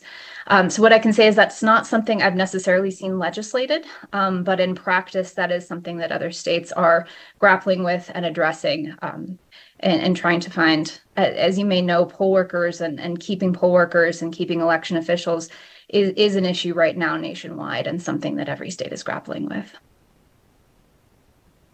Thank you very much. Appreciate your presentation today, Ms. Owens-Hubler, and all the support that the National Conference of State Legislatures provides to us. Thank you. Not seeing any additional questions, members, I would like to now pass the gavel to Vice Chair Mosca, who is going to be conducting the hearing on agenda items 5 and 6. Vice Chair Mosca. Thank you, Chair, for the opportunity. I appreciate it. And with that, we will move on to Agenda Item 5, which is the overview of the effective absentee system for elections for uniformed military voters, overseas citizens, voters with disabilities, and tribal voter living on Indian colonies and reservations. We have Mr. Gabe DeCara, the Chief Deputy Secretary of State in Carson City, and Mr. Mark Volashin, Deputy Secretary of State for Elections here in Las Vegas. You may start. Good morning, Vice Chair. Mark Volashin, Deputy Secretary of State for Elections, for the record. Thank you for having us here today to talk about the effective absentee system for elections. Starting with a quick overview of the statutory authorities to make sure we're all on the same page in regards to the system, where it came from, and a little bit about the history, and then we'll move into some specifics relating to the presidential preference primary and the use of ease during this ongoing election cycle. So first, to start with, NRS 293D.200 talks about the system of approved electronic transmission. That statute was put in place in 2011. This statute and the ease system that came from it were also partly related to the federal act, the Uniform and Overseas Citizen Absentee Voting Act of 1986, and the Military and Overseas Voting Empowerment Act of 2008. Those federal acts, I mention them because they're extremely important in understanding that the federal government back in 86 and again in 08 identified opportunities for military and overseas citizens to vote in their state elections and in federal elections, specifically where they had a federal candidate on their ballot. And this ease system that was developed and that has been in place ultimately since 2014 is a major part of its expansion. So in other words, again, federal law it provided some provisions, but our state laws have continued to expand those opportunities for our voters across the country and indeed across the world. In the last handful of legislative sessions, 2 in 21 and in 23, the universe of covered voters, as we refer to it, of individuals who are authorized to use the effective absentee system for election has expanded as well. And just to paint a little bit better of a picture as to what that looks like, we've done some estimates. There's approximately 13,000 at any given moment Nevadans that are on the active duty rolls of our armed forces. You might think it's easier to get that number, but given the Title X responsibilities of each branch to man, train, and equip their staff and their services, they all actually act independently. We do work closely with the Federal Voter Assistance Program. It's called FVAP, a subcomponent of the Department of Defense, for outreach, but again, about 13,000 individuals were initially covered by the EASE system. Since then, in 2021, with the expansion identified in Assembly Bill 121, that expanded the use of EASE to what I was told is as many as 1 in 6 Nevadan voters may qualify to use the EASE system. Again, we're speaking specifically to those identified as having a disability, along with, and that's the ADA compliant definition that is also in regulation now. This last legislative session, as we mentioned in a previous presentation today, expanding it to tribal members who reside on a reservation or a colony. Again, won't speak for each of the 28 tribal nations at all, but the rough estimate that I found was approximately 30,000 tribal members, too, across our state, are now eligible to use the EASE system. So again, kind of a big picture overview. The system itself is accessible at nvease.gov. It's the website portal to get you to the starting screen. It allows a covered voter, again, one of those groups, an individual in the group on the previous slide, to both register and apply and cast their ballot up to the close of polls. And that's an important part, too. I think I want to quickly identify that the federal UACAVA, the Uniform and Overseas Citizen Absentee Voting Act, established a process where there's a federal postcard application. Military service member, for example, can Google the form, find it, fill it out, mail it in from the embassy that they're at or duty station across the planet. That letter gets to their county clerk or registrar that then begins a dialogue back and forth with those service members. At times it can be challenging if you're in parts of the planet or around the world rather that mail is remote. That can take weeks. Indeed, during the 4 years I lived in Japan, it was about a 3-month process, they said, to get Christmas presents back to family members in the States. So a lot of forethought required to be involved with family. And it would be no different with the voting process. With the EASE system, though, a service member on Election Day that morning can wake up and realize it's Election Day. And then without even having registered, if they have a residence, if they're qualified, if they're able to get to access to a computer or even on their phones, go to nvease.gov. They can fill out the information, provide that home of residence somewhere in the state, and as long as they submit it before 7 p.m. at the close of polls, they will have registered to vote and cast their ballot, again, regardless of the location that they're at around the world. Greatly enhancing their ability and access compared to the previously identified federal system. In addition, again, the system itself provides all the other sort of opportunities that a voter would have if they were voting on the polls or by mail ballot, frankly. Our mail ballot envelopes, by statute, identify who assists a voter. If they are assisted, the EASE system does the same. Our voting machines in person are required to be able to identify an undervote. If it says pick 2 or pick 3 for a small, or a county or township office, if you only pick one, our systems will say, hey, you only picked one. Are you sure you don't want to pick the other 2 to confirm? The EASE system does as well. Those same systems also prevent overvotes, as does the EASE system. So if it is a pick 1, it does not allow you to inadvertently click or select a number of different candidates as part of that selection process. It allows, of course, the review of choices. It's not an autonomous process by any stretch of the imagination. And then it does also solicit feedback, and I've got some examples that I'll show you today as well, and with more available if the committee would like to see it. At the end of the process, the voter does get to pick how they want to return their ballot. Again, and I think that really also gives me an opportunity to speak to the EASE system is but one of a number of ways that under federal and state law, voters are able to vote. And I think that's truly, many of us in the elections division and really across the state are pretty passionate about sharing the word about EASE and making sure that we conduct a lot of outreach. At the end of the day, the goal is to enable voters to vote in the manner of their choosing, period. 2 weeks of early voting for our primary or general election coming up. 12 hours by law on Election Day from 7 a.m. to 7 p.m. A mail ballot being sent to every active registered voter that they can either mail back or hand deliver to their county election official or the EASE system. Again, the goal is options as provided by law so that those voters can vote and have their voices heard in the manner of their choosing. And the return method for EASE, again, speaks to that. There's an opportunity for them to print, mail, or fax their ballot selections back. There's also an opportunity for them to save it, scan it, and email it to their county election officials. But our preferred and recommended method is a secure transmittal. By not involving email in the process, we encourage folks to use that secure transmittal that essentially takes the information and puts it directly onto the Secretary of State's secure server for transmission directly to their county election officials, eliminating, or rather more greatly reducing, the risk of any cyber threat. I do want to highlight also that EASE is now used for all of Nevada's elections. Prior to the passage of Assembly Bill 121, it was intended as a tool to support voting in an election with a federal candidate on the ballot. But after the passage of Assembly Bill 121, EASE became an ADA tool.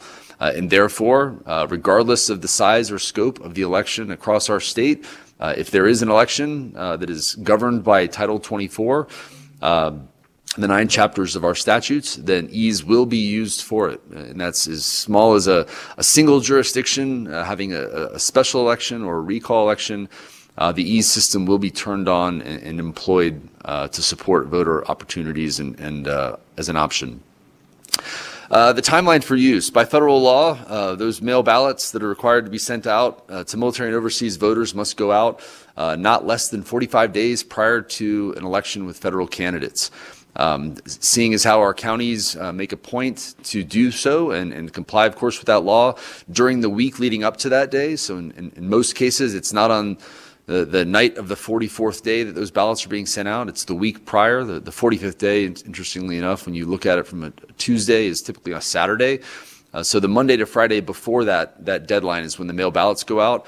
And to keep in the spirit of that federal requirement, we also turn on and you activate the EASE system during that week prior to the deadline for any, again, election that has a federal candidate on it. For special elections, again, some of these have a very tight timeline. Per the state constitution, for example, it's a very quick timeline for a recall election. That may not allow for 45 days. Our standard is a minimum of 2 weeks before Election Day, again, to facilitate voter participation. And again, in many of those special elections that I'm referring to, it's an Election Day with perhaps 1 or 2 days of early voting only. But the goal is, again, to increase access as much as possible. So it's at least 2 weeks beforehand. 2 dates that I do want to highlight, again, just for your awareness, specific to this year and this election cycle. The 45th day prior to the primary election on June 11th is April 27th. The EASE system will be turned on that week prior to. And then for the general election, again, not later than September 21st. Again, very critical deadlines that we take very seriously to support and ensure that voters have access and, again, are able to get ballots or to vote and make their voices heard in the manner of their choosing. Some specific statistics relating to our most recent election, the presidential preference primary. So you can see that the system, we tested, there is a decent amount of work at the county and state that goes into getting it ready to go. And I'll speak to some of the security measures here in a moment as well. But just from a pure operational standpoint, we had the system, we turned it on the morning of December 20th. And within about an hour, we noticed that somebody had already used it to vote. So it's a system that voters are aware of, they pay attention to, and they ask when it's going to be on, and then they take advantage and use that. So again, considering the election was February 6th, and the first vote was cast in our election cycle in 24 and on December 20th by 10:23 a.m. In the last submission, as I mentioned, that it's designed and set up to automatically shut off after the close of polls at 7 p.m. typically on Election Day. You can see that we've had submissions here for the President's Preference primary. The last one was at 5:47 p.m. I will tell you we've had submissions previously at 6:50 and 6:55 as voters, again, registered and submit their ballot. I do want to clarify also, and it's probably the right time to do it, the way the system is set up, it does not have a voter use the system, and then when they hit submit, that it goes right to the tabulation without anything, there's no review. That is not the case. When I say that the last submission was at 5:47, the voter hit submit at 5:47, and that sent a packet through the secure transmittal process directly to that county election official. And the packet of information includes a voter registration form or a federal postcard application as applicable, so that the county election official, in accordance with the other statutes that govern how we tabulate ballots, not later than the 7th day, for example, they're able to review and make sure that the voter is eligible, hasn't voted otherwise too. That's an important part, so that if somebody submits a mail ballot, gets nervous that it hasn't arrived yet, and goes on to ease again to make sure that only one ballot is counted, that there's no question about the integrity of the electoral process, even through this system. So while, again, it's close to the close of polls, I don't want anyone to think that we rush any point, at any point, or any element or step of this process. Of our 17 counties, again, highlighting the increased number that were used, 10 counties out of our 17 had eased ballots submitted. Again, when you think about the overall voter turnout of the presidential preference primary compared to, say, the general election this November, it was significantly lower than we'll see both in June and November. But still, again, I think the total, the highest number of eased ballots ever submitted, at least that I can recall, was about 1,279 during the 2020 presidential election, or 2022 presidential election, or 2020 presidential, excuse me. It was a little bit less than that in 22's general.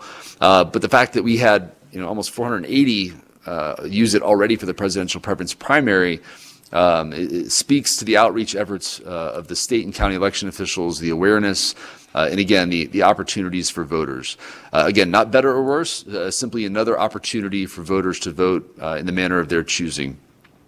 I provided a breakdown of who submitted those ballots. Again, active duty service members. I do want to clarify that if we have members of the National Guard, if they're on active duty orders, they are able to use it. And again, it does not require they be deployed.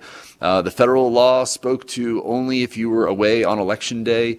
The way our statutes read is that an active duty service member, again, regardless of whether they're in or out of the state, is able to use the system, which is important too, given how many times, again, service members are sent to training locations in other states across the union without necessarily deploying outside of the contiguous United States. Military spouses as well. Again, I wanted to highlight that too. It's not just the service members, but those family members who are voting age. Spouses and children, referred to as dependents by the military, that are voting age, are also eligible to use the system. Again, for active duty service members, and then overseas citizens. There's some that I've seen that tried to explain where their address was in extremely remote parts of different countries. But through the system, the way it's set up, we're able to track on a daily basis, in fact, in real time, so that if a voter uses the e-system, says and expresses in the comments, hey, I'm not sure if this worked. I haven't had power for a couple days. I got it for a few minutes. I wanted to make sure I voted. And then typically some sort of comment about how they're from Henderson or somewhere around here in the state. Just checking in. We're able to respond to that almost in real time to let them know, yes, we got it, or if there was a question or concern, we can respond to and support that voter's concerns as well. And then an increased number of voters with a disability. Of course, every in-person polling location is ADA compliant by both federal and state law, but also, again, we're also now providing mail ballots to every active registered voter. But lastly, again, ease is an opportunity for voters to, again, cast ballots in the manner of their choosing. I wanted to highlight this, the tribal voters. It was zero this time. Again, as Chief DeCara had mentioned previously, we are continuing to work on our outreach to make sure that voters are aware of that. I don't believe that it speaks to the system itself, but again, recognizing that there were other in-person opportunities on tribal lands across the state, that zero is something that I'm eagerly hoping to get to be above zero. But again, ultimately, it depends on the tribal voters and how they choose to vote.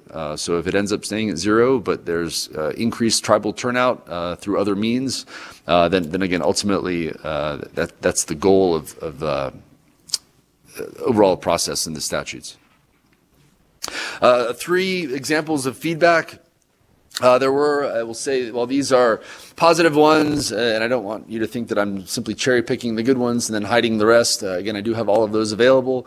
There were questions, and frankly, a lot of the comments that we receive mirror the questions that we get from voters otherwise through email and phone calls. Questions about, is there not a write-in process? Folks not realizing that in statutes here in Nevada, we don't allow for write-in candidates, those sorts of things. And again, we view those all as opportunities for education. And I, in fact, personally reached out to a number of individuals who asked about different statutes and provisions. I thought we could do this or that to clarify. Again, a great thing about our state is that we are small enough so that we can have that personal level of interaction with voters to understand their concerns, their location, their needs, and then to reassure them about the security of the overall process. Outreach efforts. This absolutely is going to be a continued focus, not just now, but looking to the future, especially now that this is an ADA tool.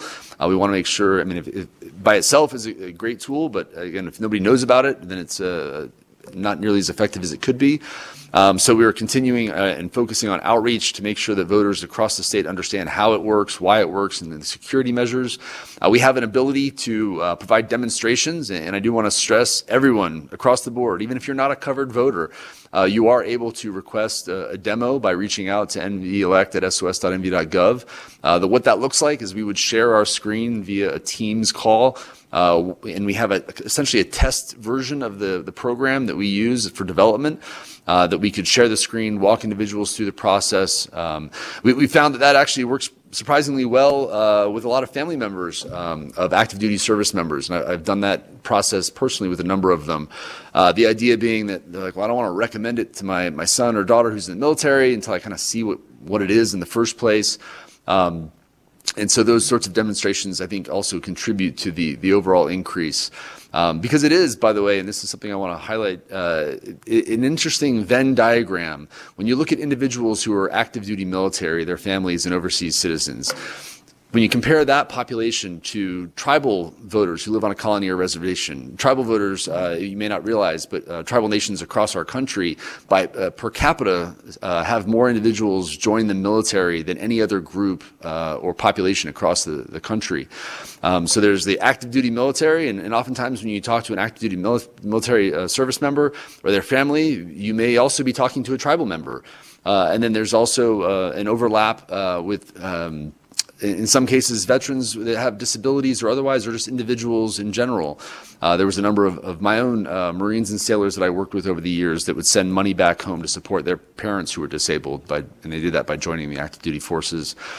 So we found that when we time our outreach and when we make sure that we don't just say, well, hey, here's how it works for active duty military, but really open up the entire universe during those demonstrations, more than one individual usually will say, hey, wait a minute, that actually, so I can tell my parents about this, or the family back on the tribal nation, or on the reservation rather, and we encourage that. So again, that we're cognizant of that, and certainly encourage that as part of our outreach efforts to make sure that, again, individuals who are eligible to use it are aware of it. And then modifications, pleased but not satisfied across the board. The EASE system, the program is incredible, I think. I've seen it grow and develop even in the few years that I've been here at the Office of the Secretary of State. We've continued to enhance it based on user feedback from voters across the country. As folks say, questions about can I use it on my phone, and assisting us by providing feedback and testing essentially about that user experience to make sure that while staying within the boundaries, of course, of statutory and federal requirements, that we are continuing to enhance it as we look to the future. We also recently set it up, again, now that it's an ADA tool, we wanted to make sure that it could support concurrent elections. The idea being that, in fact, we may soon have a recall election that overlaps with another election with the time periods and the use, especially when you think about 45 days of having the system on. So we recently have supported and made a secure process by which we can now conduct concurrent elections. So that, again, no excuse for us to not have that available, again, as it's an ADA tool, and we want to make sure voters have access to it. And then lastly, ongoing security checks and maintenance. The cyber threat isn't getting smaller. It only continues to grow. Foreign and domestic actors are getting increasingly creative on how they're trying to attack, harass, and otherwise disrupt any sort of electronic system, not the least of which is elections. So we continue to do ongoing checks, maintenance. There's a number of federal and state partners that we're working with to continue to not just assume that it's secure, but to make sure that we are looking at every possible cutting edge opportunity for improvement and enhancing the security of the program that we can, and then absolutely and aggressively pursuing that for the security of the process as well. That being said, are there any questions? Thank you so much for that important presentation. We'll go to you, Mr. DeCara. Apologies. Thank you, Vice Chair. I just wanted to add on, as this was an item that came up in the previous NCSL presentation, and it's something that our team worked hard on and should be proud of. Gabriel DeCara, for the record, I apologize. When the bills were passed to expand ease to members of Nevada tribes living on reservations or colonies. That didn't just include voting, that also included registration. And our elections division worked very closely with our IT team to come up with a new pathway for tribal members to register to vote online using ease with their tribal ID, as opposed to with their state driver's license, for example, as there are members of tribes who may have that tribal ID as their primary form of identification. So that's something that we are proud of putting together and are, as Deputy Voloshin said, excited to educate voters on and expand further. Thank you. Thank you, and we can stay up there in Carson City for questions. Members, any questions in Carson City? No, thank you. Seeing none, we can move. Thank you. We can now move to the Zoom. Any questions on Zoom? No, thank you, Madam Chair. Thank you. And now we will move to here in Las Vegas. Chair. Thank you very much, Madam Vice Chair. First of all, just want to make a comment. These changes, I think Assembly Bill 121, I was so proud of the work the Secretary of State did working with Assemblywoman Cohen on that bill to extend the ease system to disabled voters. And it's just tremendous looking at the statistics there about how many disabled voters took advantage of the ease system. So I want to thank the Secretary's office, Deputy Voloshin, Chief Deputy DeGuerra, Secretary Aguilar for working with Assemblywoman Cohen on that bill. And it was really exciting on the NCSL presentation, seeing how other states are looking at what Nevada did in Senate Bill 216 to expand ease to tribal members as a model. So that's just tremendous, and I'm so thankful that the Secretary's office, Deputy Voloshin, Chief Deputy DeGuerra, Secretary came up with that idea and sought that amendment. I guess one question I have, and again, this might be something that maybe, I don't know if you have the information now, if not, you could send it to us. On the looking at, I guess it's slide 6, at the 479 total ease users, do you have a breakdown as to how many of those users use the secure server to cast their ballot as opposed to printing it out, scanning it, mailing it, the other options that ease voters have? If you don't have that now, maybe you could send it to us later. Thank you for the question, Chair. Mark Voloshin for the record. I'll get that breakdown. We do have it, though. The vast preponderance were through the secure method. Some did print it out and mail it in, though, but I'll get you these specific numbers. Thank you. And Vice Chair, may I have one follow-up? Yes, Chair. Thank you very much. Again, on slide 6, those overseas citizens who participate in ease, I just can't remember. Is that a change that happened with Assemblywoman Cohen's bill, or was that always part of the ease system where overseas voters who are not members of the active duty military or their spouses can participate? Thank you for the question, Chair. Mark Voloshin for the record. The overseas citizens were originally covered by the Uniformed and Overseas Citizens Absentee Voting Act, so that was part of the process before. Thank you, Deputy. Thank you, Vice Chair. Thank you, Chair. Any other questions in Las Vegas? And I had 2 questions for you. Can you share about how this works through your office? Is there one person in particular in charge of it and those operations? And then is it like something where I would go on and I would sign up and I would say, I would like to use this, please send me a reminder closer to the date? Or is it just people know that they need to go on and do it during the time period? Thank you. Thank you, Vice Chair, for the questions. Mark Voloshin for the record. So the program itself is truly a team effort in the Office of the Secretary of State and really at the counties as well. The county election officials have to provide the data about the precinct breakdown to the Elections Division. We have staff members that take that technical data because each ballot, even on ease, is precinct specific. That technical data has to be combined with, again, members of our IT staff and members from the Elections Division, reviewed for accuracy, and then a number of us work together to make sure that the system is prepared, ready to go, and tested up and down to make sure that it functions as appropriate. So it is not one individual. It's essentially a partial collateral duty for, I would say easily about 6 or 7 of the 18 members of the Elections Division. In regards to how to sign up for it, again, no sign up required at all, in fact. nves.gov, any covered voter can go there, or even someone that's just curious about the process to see what it says. But if you go to nves.gov, today, for example, it will say this is where you go when it's on, but it's not on today because we're not within 45 days of the federal election. Or for that matter, is there a special election going on? There's not one right now either. So there's no sign-up requirement. The sign-up, in essence, then, becomes a voter who wants to use the system, goes in, and that fills out the web form that asks for their data, their name, birth date, and a number of other things. It does sync so that if you are already registered to vote, it will pull your signature, the latest on file from the Department of Motor Vehicles. So that way you can either confirm that that's you, or if you want to change it or update it, you're able to do that as well. Through a number of different ways. But all of that information that it asks you becomes part of that initial application that gets submitted to the county election officials so that they have that information to review.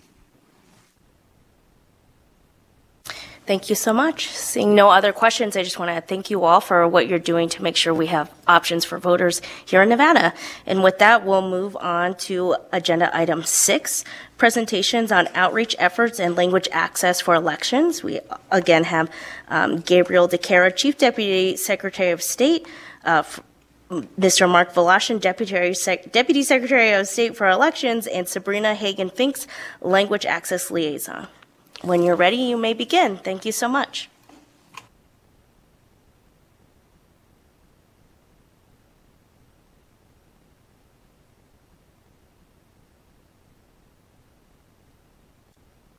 Thank you, Vice Chair. Mark Voloshin, Deputy Secretary of State for Elections, for the record.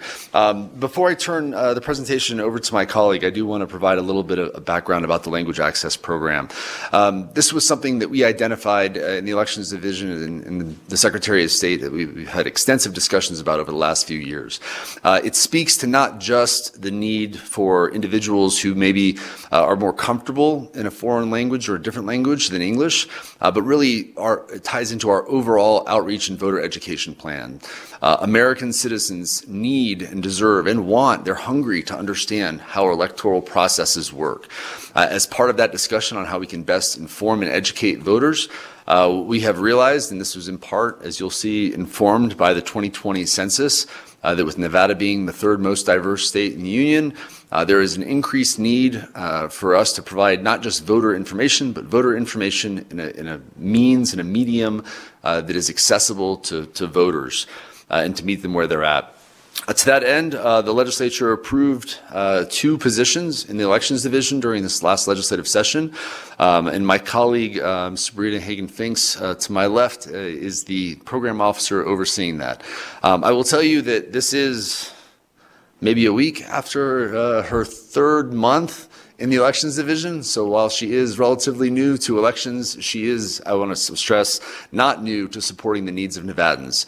Her experience and background, and her along with Ms. Karina Karen, have done an incredible job in just the 90 days to build this program, and it's on a great trajectory that I'm excited to have her present about. That being said, I'll turn it over to Sabrina.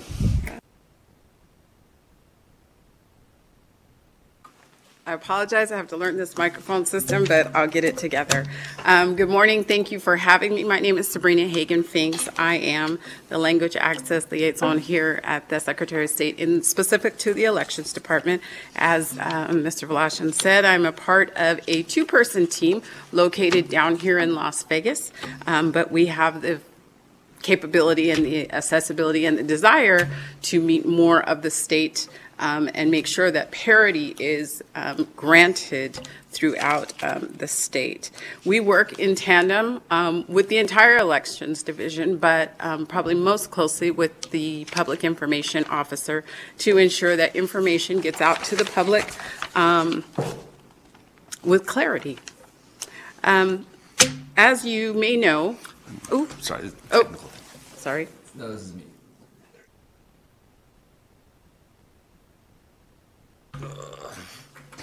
I apologize, Madam Vice Chair. Trying to start the presentation, I appear to have locked the computer. Do you have a... Thank you. And for the record, it's not Windows L. Control L. Thank you very much. I apologize.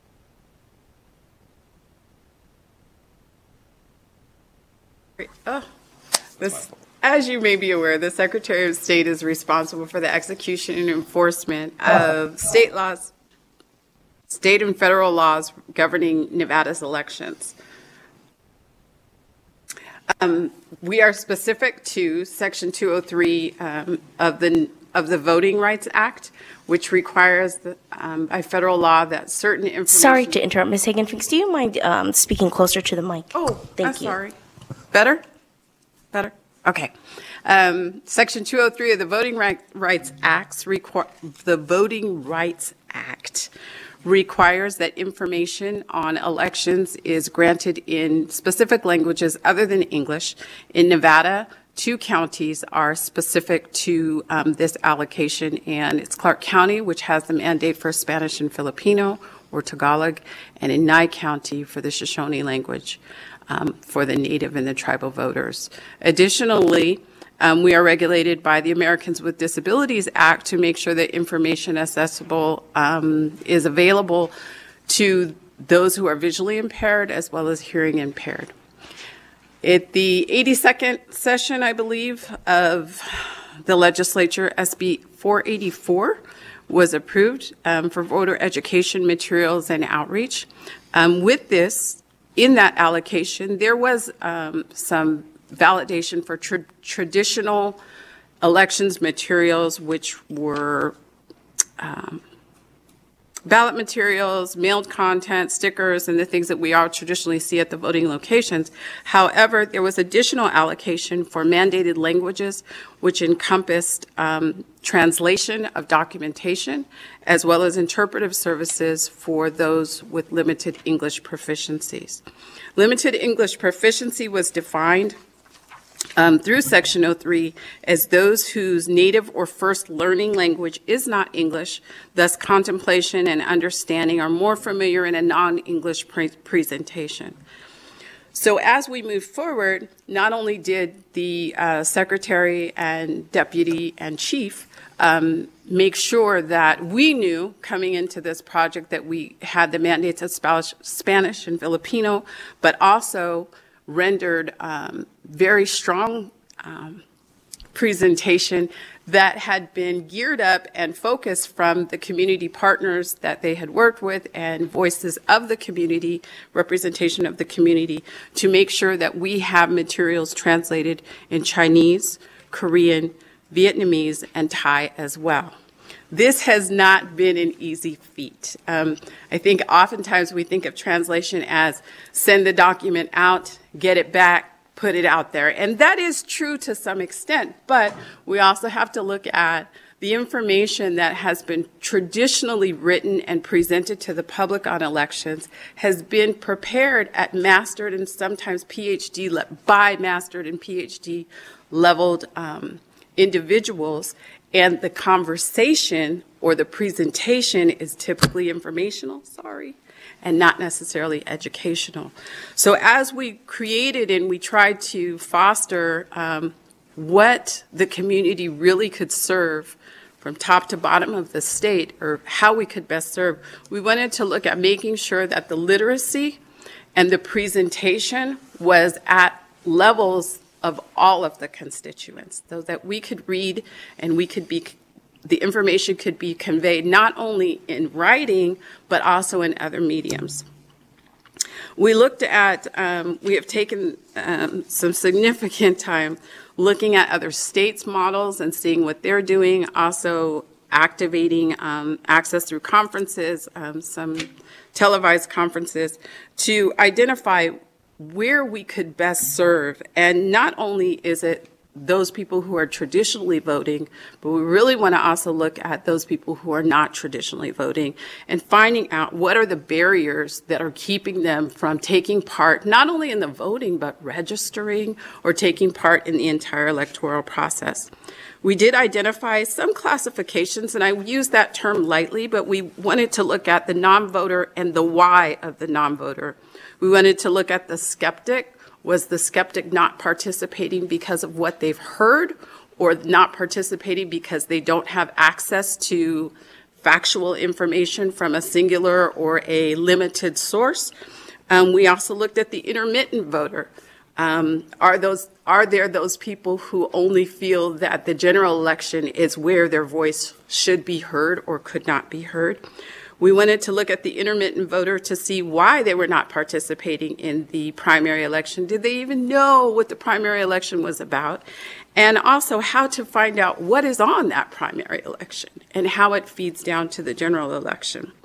We also looked at what were the things or the functions that either inhibited the process of taking part in the system, the priority of taking part in the system, or the perception.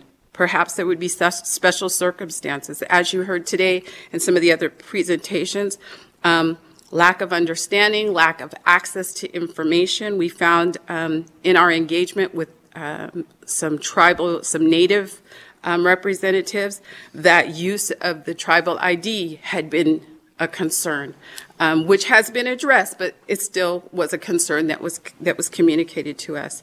We also heard that for the military participants, that there was some confusion about, I've been to this state and I have a driver's license from this state, and I have a driver's license from this state, and I have a driver's license from this state, where am I to vote? That was also a confusion. We also had some perception issues with those coming out of state incarceration, and I never could vote. I was taken off of the voter rolls. I was never allowed to vote, but yet and still, many people are not aware that the Nevada law states that once you have served your term in the state's incarceration system, you can be restored. You're actually automatically restored. So it's those types of things and perceptions. Also, let me throw out another one. The 17-year-olds, that they have the ability to pre-register to vote. And that is not something that we commonly hear. Maybe we hear it in our election circles, but the question has come up out of the general population, who knows these things? And so it's important for us to investigate as we create not only the language access piece, but the voter education piece. And that is, if we don't understand in English as native English speakers, and we create language or we create barriers in English, translation is going to be even more complicated. So we're looking at both the language piece and the voter education piece, and trying to break down those barriers to access. On this slide, we talked about the objectives, and I will note that typically we see the objectives, the SMART objectives. I purposely and intently left out timelines just for accountability purposes, but I did want to really highlight some of these without going over them, word for word. The first one really was important to create a language access space. The Nevada Secretary of State has a website that's very busy in nature. It has a single color. It's not what we've traditionally seen in in most of the modern, and that is being worked on. But for now, we couldn't necessarily say that that was an excuse for not getting information out. So we wanted to create a specific space, a specific language access space to at least begin gathering information and posting information. I will say that one of the mandates in the very beginning was to have several, it's about 8 or 9 pages that were traditionally presented in English in the process of voter registration, mail ballot, very informational nature. We wanted to get those things translated and put on the website. However, those translations had to be, in all fairness, they had to be very literal because, let me back up. I speak English. I know a little Spanish. I have a little sign language. So when we approach this, we're approaching this almost as we don't speak those languages, and so we have the same barrier that many of the other people have. So our goal was to, well, not our goal, how we used this translation services is we contracted through the state's purchasing portals and streamline processes to secure existing translation service providers that could take our information, translate it as literal as possible, and just review for culturization to make sure that the language is not offensive, but not necessarily change the content or the context. Just wanted to kind of, make sure that we didn't throw anybody off. The second piece of this phased the first piece of the phased implementation was the verbatim translation, as I said. And what you would see if you looked at the website right now is those 9 or 10 pages that we actually translated verbatim. It's in a PDF download. It's available if people want to look at it, but it doesn't have a lot of encouraging engagement. The second phase of our implementation was to really create content, actually much of what is already on there, but to parse it out into bite-sized pieces that are more palatable, and also to create some visualization. As you'll note in just about everything on our site, it's very text-heavy, and it's not extraordinarily engaging if you're not a text-heavy reader. So our goal was to create some fast facts and some pages that look like the people that we're asking to read our literature. So we're looking for, we've contracted to find some photos and some imagery to include on our literature and make it more I don't even want to say newsletter-ish, more magazine newsletter-ish, so that it's more presentable, it's more invitable, it's more palatable, and maybe somebody will look and say, hey, they look like me. The third piece, which I kind of alluded to in the second piece, is to really create bite-sized content so that people can actually look at a building block or look through building blocks to actually see what the election system is, because it's so much more than just going to the polls. It's about registering. It's about understanding your candidates and the candidate offices and the roles and the responsibilities. It's about understanding how to access. It's about understanding where to ask questions and where to find valid, reliable information. So in those 3 phases, it's not something we can do in 3 months. It's not something we could do even just in 4 months, but we ask for your patience as we go to develop. In Objective 2, we talked about creating a cadre of resources, and that's really going through those different phases of how we can do this. We're looking at different messaging mechanisms. We're looking at making sure that any presentation we have, whether it's in person, whether it is via telephone, whether it is a print medium, it's nonpartisan in nature, and it's non-candidate pushing in nature, which is kind of challenging at times, but that's what the people deserve. They deserve us to give them factual information that they can engage in. It's also important that we have consistency and frequency. Consistency in the content, frequency in the output, so that elections is no longer just in this case this year, just a February, June, November thing. It's actually a year-long process, and then when we go into the legislative session, we include all of that it's really an ongoing situation. Going to objective 3, we wanted to talk about accurate information, as we said before, and making sure that people have access to reliable information and that our community partners have access to reliable information where they don't know something, they can refer their constituents there. In objective 4, we wanted to talk about a variety of mechanisms. We understand that attention spans differ, focuses differ. Print media is not necessarily for everybody. There's a certain generation of people who need that ongoing phone access and media access and got to keep it moving with some colors. We also understand that there's another group of people that are traditional to the news media.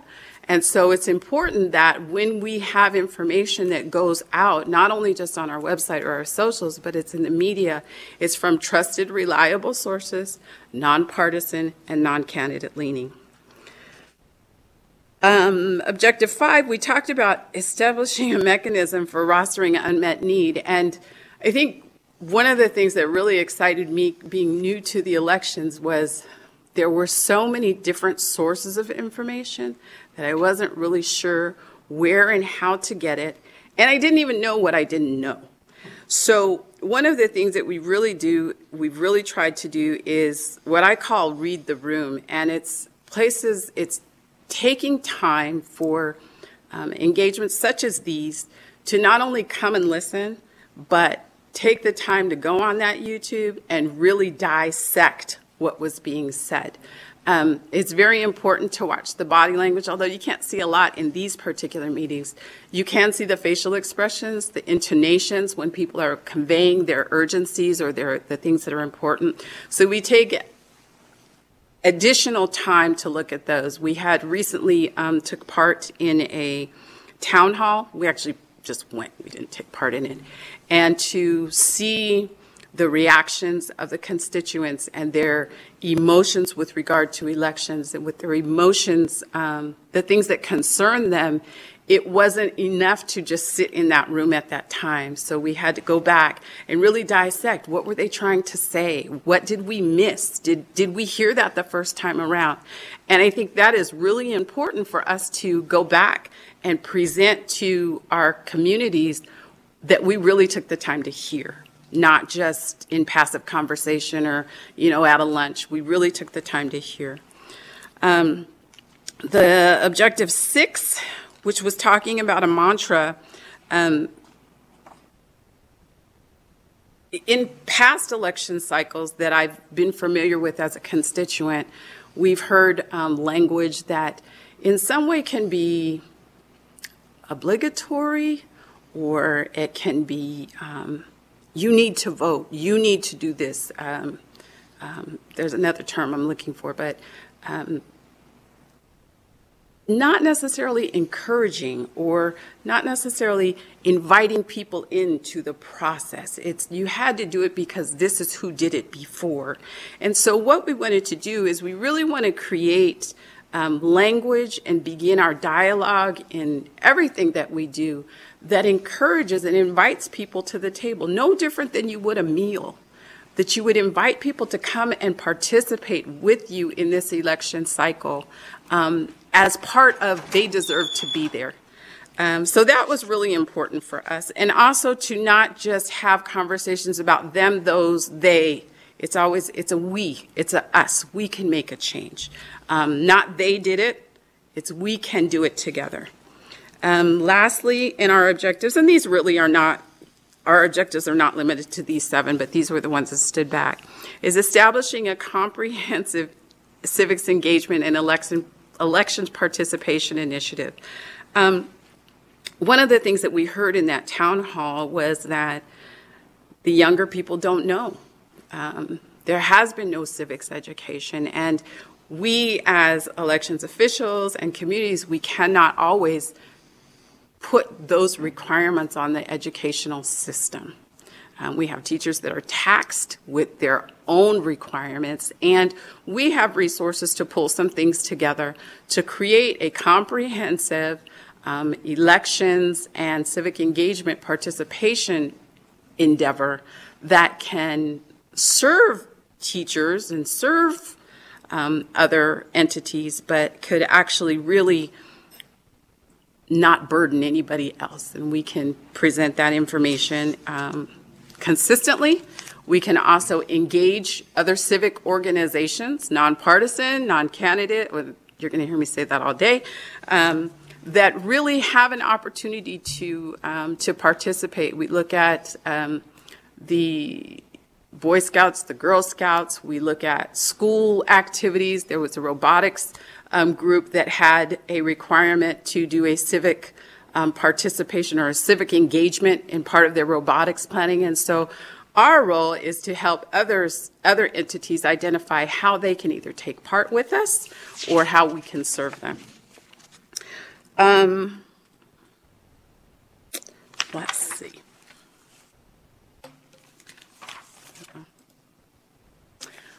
As I kind of alluded to before, we're looking at a multi-perspective focus. We're talking about the different literacy levels. And again, it goes back to breaking down barriers. We're looking at the cultural and the context.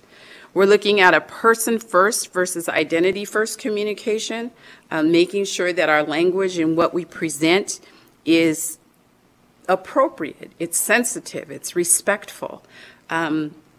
Something as simple as we are serving people with hearing impairments or hearing disabilities versus the hearing impaired. It's just those little twists on language that can make the difference on inclusion. When we talk about culture and context, we're talking about linguistics. We had talked with some tribal, some native voters, and how do we present as the elections division, or how do we, as government, how do we engage with you? What things have we done in the past that were disrespectful? How can we approach? And one feedback I got was, we don't need anything from you. We want you to participate, but we don't need anything. And so it's very important that we listen and we hear what people are saying so that we can effectively and respectfully engage with them. We've talked about making sure that there was factual information, digestible in volume, that was progressive and consistent. We also want to really deal with the literacy versus the orality. And the literacy really comes into play when we're talking about, do people really understand what they're voting for, what the positions are, the process, or are they do they have limiting beliefs based on what somebody else has told them? And so we want to limit the barriers, limit those barriers by making sure that they have access to the information that they need in the manner that they need it. We're also talking about learning styles. Anybody who has been a teacher understands that everybody does not learn the same.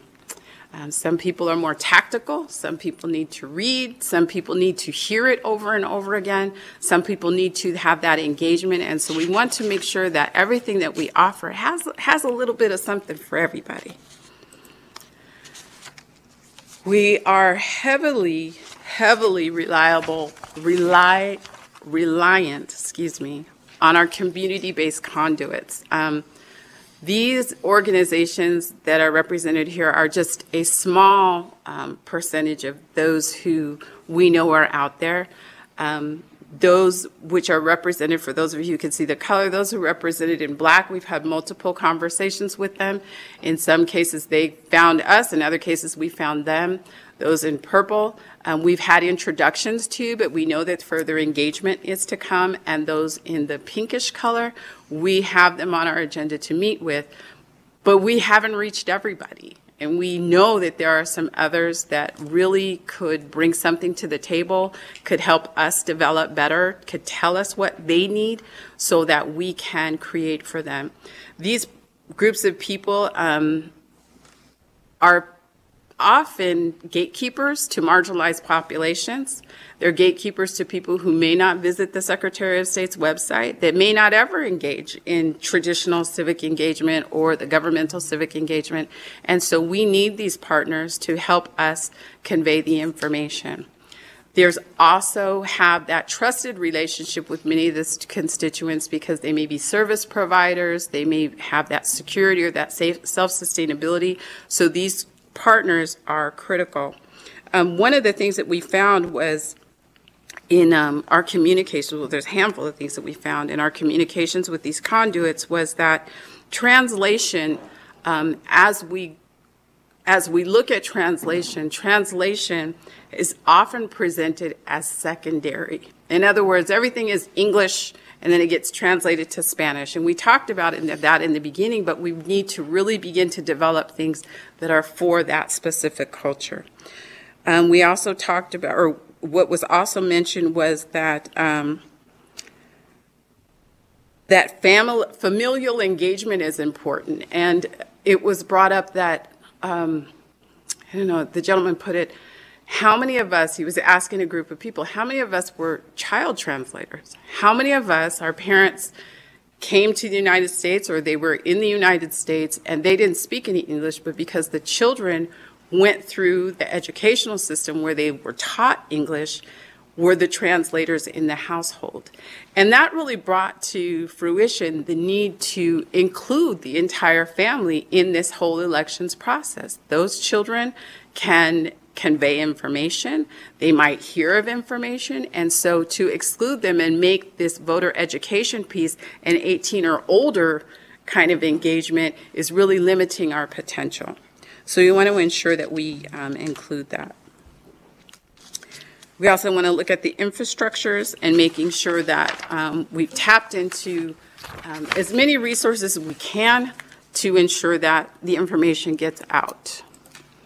One of the things that was asked for and communicated by the community and by those gatekeepers to the secretary, the deputy, and the chief was the need for language line services and a teleinterpreter. We are happy to say that we are still in the process of testing and piloting, but we do have language interpretive services, slightly different than traditional services in that an individual can call a local line. It is not toll-free, but it is a local number. So we have secured 3 local numbers, 702, 725, and 775, which should encompass the state. The individual can call. They're immediately asked for, if they're speaking Spanish, press 1, I believe. Any other language, press 2. They can vocalize the language, or there is a list of numbers that they can choose, and they're directly connected to an interpreter. That saves a lot of frustration, I believe. Once that interpreter gets on the line, they are immediately connected to the elections team, the CAPS team, which is the public interfacing team that we call to answer questions related to elections. We put this into use a couple times so far. Translations were good. We do have, some fine tuning, but the connection and the process was fairly seamless. So we're really excited about putting that in. Both of these language line options are available to the counties for use at no cost to them. So they are available for us to use at polling stations. We're trying to look at how we can navigate that because there are quite a few polling stations in the state, but we think that it's really going to work for us. We also have services for the hearing impaired, so video services. We did put this into play last week. We had an opportunity to engage an individual who had an individual who had a hearing impairment. And he was in office. We went to go hook it up on the computer, and we found that because we were on a hotspot at the time, it didn't work well. So we picked up that cell phone, that trusty cell phone, got the interpreter on the line. I could see the interpreter. The man could see the interpreter. We were able to transaction our business no different than we were if it was a solely hearing individual with hearing capacity. So that was really, really exciting to see, and that was like a hurrah. This language line is available, specifically the telephonic, it's actually closer to 300 different languages, some of the very remote languages, so we're very excited about that. We have been looking at collaborations with different governmental resources. One of the challenges that we have is, again, we talk about the print, we talk about the social, but there's so many other mediums that we can use. So we are in current conversation. We're looking at the contractual process with Vegas PBS. Vegas PBS has agreed to work with us on development of some video media to put out to the public on those little educational pieces, how-tos, the who's, the what's, the whys. When I say who, we're talking about candidate office, not candidate. So I think that's very important. And that's in different candidate offices throughout the state, not just the ones that we know about, but, you know, what's the difference between the Board of Regents versus the Board of Education versus a board trustee? Those things kind of sometimes get convoluted. So we're very excited about that collaboration. And Vegas PBS, as you all know, knows how to do it. So we're really excited about that. We're looking at, particularly with Vegas PBS, Nevada Secretary of State, we have our website, we have a Facebook, and we have Twitter. Vegas, which is okay, it's great, but it's somewhat limiting. Vegas PBS adds to our momentum, TikTok, Instagram, YouTube, their website, and other media outlets, along with some of the collaborations and the collaborative partners that they have throughout the state. So we're very, very excited about that. We're also talking about, we're in conversations with the library districts to make sure that they have the information that they need. We're also in pretty heavy conversation with the regional transportation authorities, making sure that the buses and the both the traditional buses and the paratransit buses have those posters that are up in the areas. And we're also looking with the we're working with the DMV network and other places that have captive audiences to ensure that voting information and civics information get out to the public. We've worked close conversations with the Nevada Governor's Council on Developmental Disabilities, who, if you did not know, had put out a series of 5 videos on the elections process that are availed in sign language, fully in sign language. We're looking at taking some of the creations through Vegas PBS and also making sure that they are available in sign language. Additionally, we're looking at the creations that come through Vegas PBS to have a voiceover capability and some cool graphics so that we can accommodate those other languages. Currently, we have on our language access page, we have a few little things in Spanish, Filipino, and I believe Vietnamese. We hope to have everything up that we have before April 1. We are looking at one-pagers being kind of a fast fax. We've looked at several jurisdictions to get some ideas on how to get information to people. If you haven't seen the myths and facts, there were quite a few questions that came in after the presidential preference primary, and those were recorded and appropriate responses given out. And then also about elections when we talk about the accessibility and just general education. Oh, I want to go back on the collaborations. We just talked, we are in conversation also with UNLV to help us through an internship program to help us evaluate the content that we put out to make sure that is appropriate. Through the Department of Liberal Arts and some of their language programs, we're looking to make sure that what we have is appropriate. And we're also looking at some of our community partners to see if it's within their scope and within their existing budget to help us as well. We don't want to ask to put any additional burden on community-based organizations, but we do want them to participate. So we are trying to engage and make sure that what we offer is strategic and culturally appropriate. Let's see. Our messaging mechanisms, I have quite a few on the fire. We're looking at workshops and fairs. And when I say fairs, we don't want it to be the traditional health fair where we just sit there and we hand you out a brochure. We want to engage.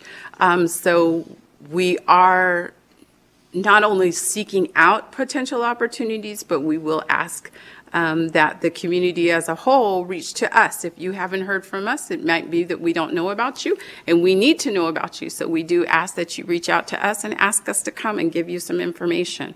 When we talk about the ticker tape and the on-screen, that is the DMV, essentially, where they have those rotating video educational presentations to a captive audience, and we're looking at what's available in Division of Welfare and Supportive Services and some of their waiting areas, because again, that's a captive audience. They have a lot of time that they're spending there, and that's an awesome opportunity to get education out there. We talked about the video that's coming through PBS, which will also be able to be parsed out to the various social medias. Video also can go on the web. There's also PDFs that will be downloaded. The social media, as we spoke of. The transit posts, we're also looking to bring in QR codes on some of those transit posts and some of the bigger static presentations so that we can collect information. We can ask people what they think. We can ask them to do a survey. We can give them a QR code to an educational presentation while they're sitting on the bus for the hour-and-a-half ride. The QR codes will be a tremendous accent to what we offer. Traditional that typically goes through the Public Information Office would be the public service announcements, the press releases, maybe some radio time or some interviews, and possibly some other messaging. We're also looking at town halls. We haven't really mapped that one out yet. Periodicals, those mailers that come in your mail for your zip code. We're also looking at an email listserv and the potential for how do we go about gathering email information? So is that a liability that we have the ability to take on? So those things are kind of sitting, we're thinking those out. And the local and the native newspapers, those have been traditional sources that reach specific communities. Largely cultural communities segments, so that's important. And then we put billboards on here because we know that they are a messaging mechanism. We understand that they're very pricey, but we don't want to say that we didn't look at it. So this is out here for consideration. We have a proposed timeline on this presentation that you probably cannot see because it's a little bit blurred, but we are looking at what can we do, when can we get information out. We want to be consistent again and frequent. Evaluation is extraordinarily important in this language access process. We want to ensure, as noted, I won't list them all, we want to make sure we're hearing from the vast representation in the state. We don't want to have parity issues. We don't want to we don't want to have, when I say parity, the geographic parity. We want to make sure that all the cultures, all the languages are represented as much as humanly possible through our mandates. We want to make sure that we are hearing, we're listening, we're taking the time to hear what people say, and also looking to understand, I didn't vote because I don't believe. Well, what does that really mean? And taking the time to investigate a little bit more. We don't want to work off of our assumptions because that's what we always did, so that's what we'll keep doing. We're kind of thinking outside of the box, especially when we're receiving contradictory opinions. It validates investigation. As noted before, we're looking at the body language when we speak to people, individuals, when we're asking questions.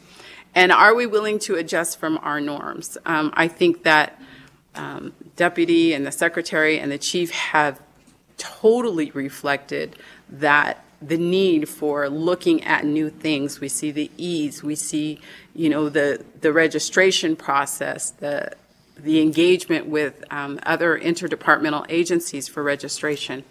So we're looking at all of those things that we're putting in, but also what are we putting out? Are we getting feedback? There is an opportunity, or there will be an opportunity, it's not up yet, on the website to give feedback. Good, bad, ugly, and different. We want to serve. And so it's very important that we seek that out.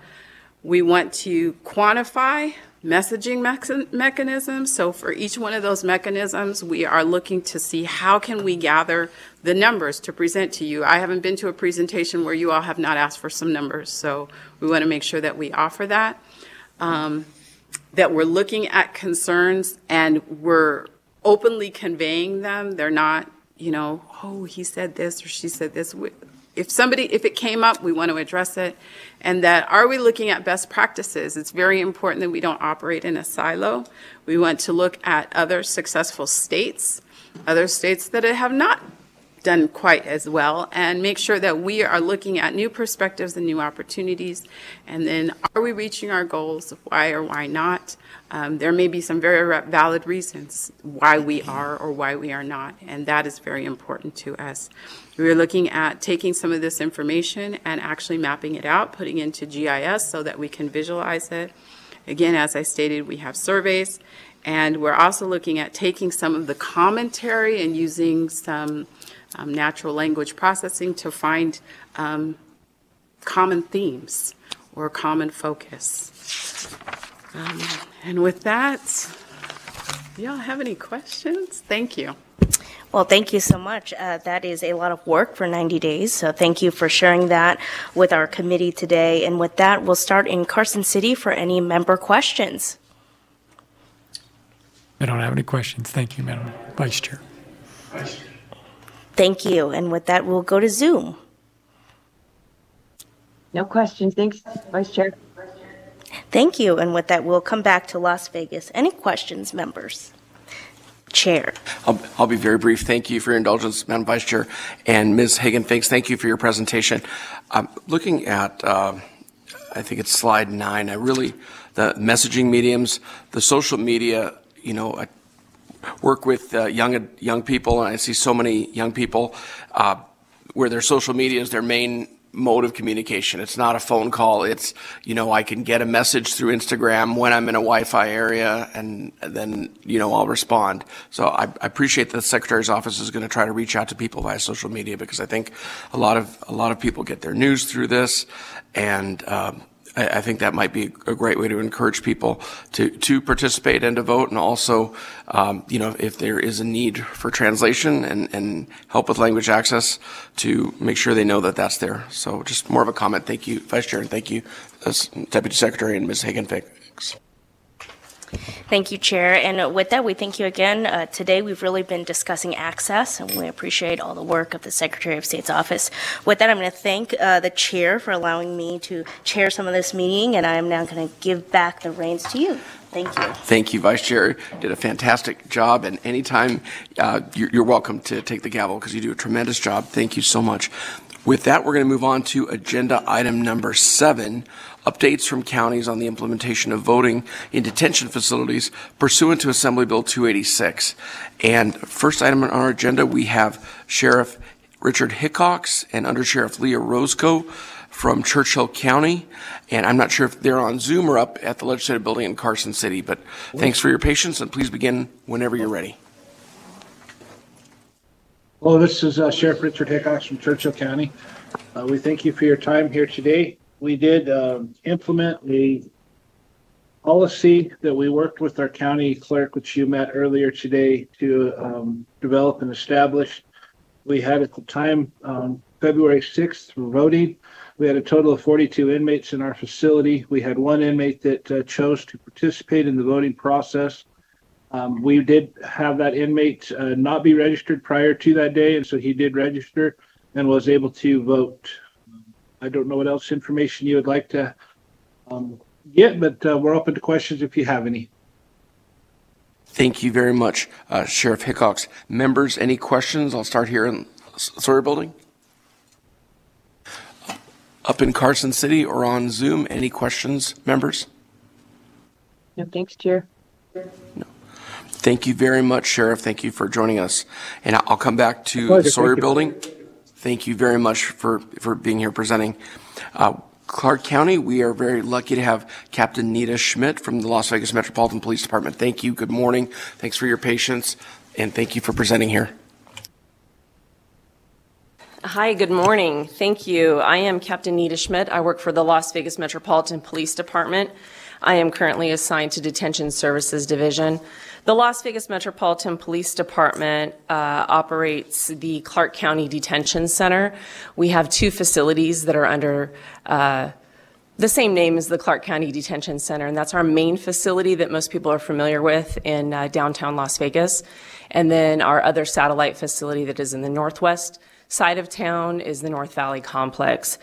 Both of the facilities together, we average a population of about 2,800 inmates in custody. We were happy to work with the Clark County voting officials to develop our program with the priority of ensuring fair access, as well as ensuring that there was secrecy of the ballots and security for the voting staff.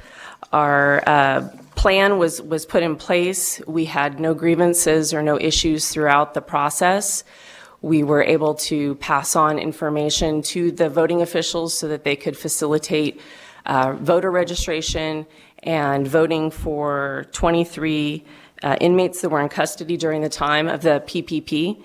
And we look forward to continuing to work with them as we look to moving towards using some more automated systems in creating a place for voting in our facility for other jails in the Clark County area. While we're the largest detention facility for jails in the state, there's several other facilities that are in the Clark County area. We have the Henderson facility, North Las Vegas, and the City of Las Vegas Detention Center. So our goal is to establish the ability for voting to take place in the Clark County Detention Center for inmates, and then the other facilities would be able to transport to our secure facility to be able to effectively be able to vote. Thank you very much, Captain Schmidt. Thank you for your efforts at making sure that that there is access there. Members, any questions here? Assemblywoman Miller. Thank you, Chair, and thank you, Captain, for those numbers. I think 23 in a PPP, which especially our first time here in the state doing it, is actually a pretty solid number. And so with that, my questions would just be, one, were these individuals people who had reached out to you, the officers, about their ability to vote, or was it, as it's required in the legislation, was there communication and information given to the individuals that the voting would be occurring and available? Also, of those 23 people, were those 23 people who were already registered to vote? So if you could share if there was any people that also registered and then voted. And lastly, or you know what, Chair, could I have a follow-up after that? I don't want... Please go ahead. Yeah, thank you. Thank you, ma'am. So we put out information. We provide most of our information to our inmates through a kiosk system. It allows them, prompts them several times in order to go and collect, read new information as there's updates. Our inmate handbook, as well as other materials, are in there. So we placed materials on there to provide everybody information on the process for the PPP. There was existing information already on there to give them the access to be able to request voting materials, where to send requests to, for us to be able to send them registration documents. So that was all existing, but we enhanced that for this voting session. As far as specifics on who was able to register, or out of that number who registered, or if those people required any assistance or where they got that information from. The 23 that I referred to, those are people that, those are inmates or offenders in our custody that reached out to us per our directions and said, hey, I want information to vote. We then connected them to the voting officials, and then they are the ones that help to facilitate them to vote. I don't have data on if they were registered before or not. I know some staff from Clark County is here. They may be able to provide that at a later time or today. Thank you. Thank you. Follow-up, Assemblywoman? Thank you, Chair. With that, I'm also interested, if you may not have the number, during the time of the PPP, the 23 that voted, how many individuals were actually incarcerated during that time? Because I know there was quite a few more than 23 or even a few hundred. If you would have that number or ballpark.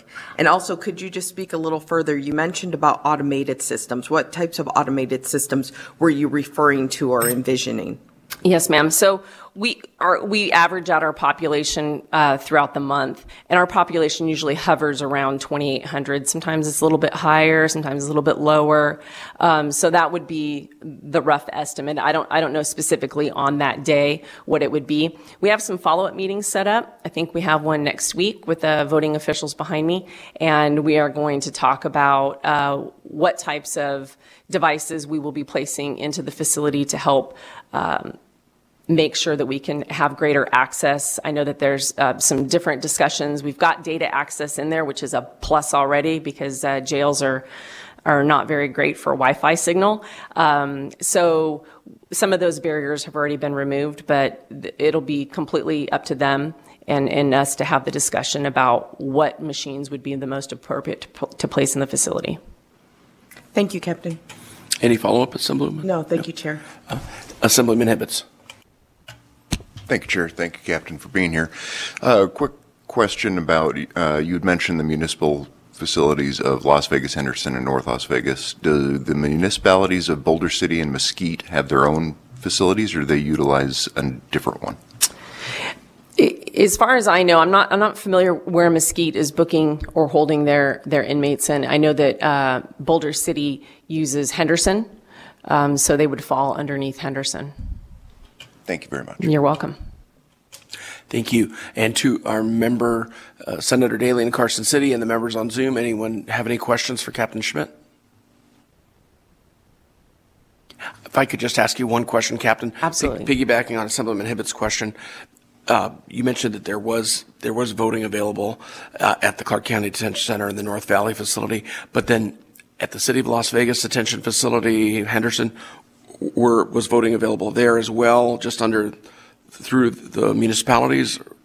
Yes, sir. So when we were aware that this was coming down, we wanted to be outreaching to make sure that we pulled everybody together. So we invited Henderson, North Las Vegas, City of Las Vegas, set up meetings with our partners in Clark County, and we all met together to come up with a process that we could all effectively use to be able to be consistent in making sure that we were able to offer this. I had follow-up conversations with them about, hey, do you guys have any issues, anything like that? They all were successful in being able to place this information out. And I don't have any information that I can speak of on their data. The county folks may have that, but I know that we work together with them.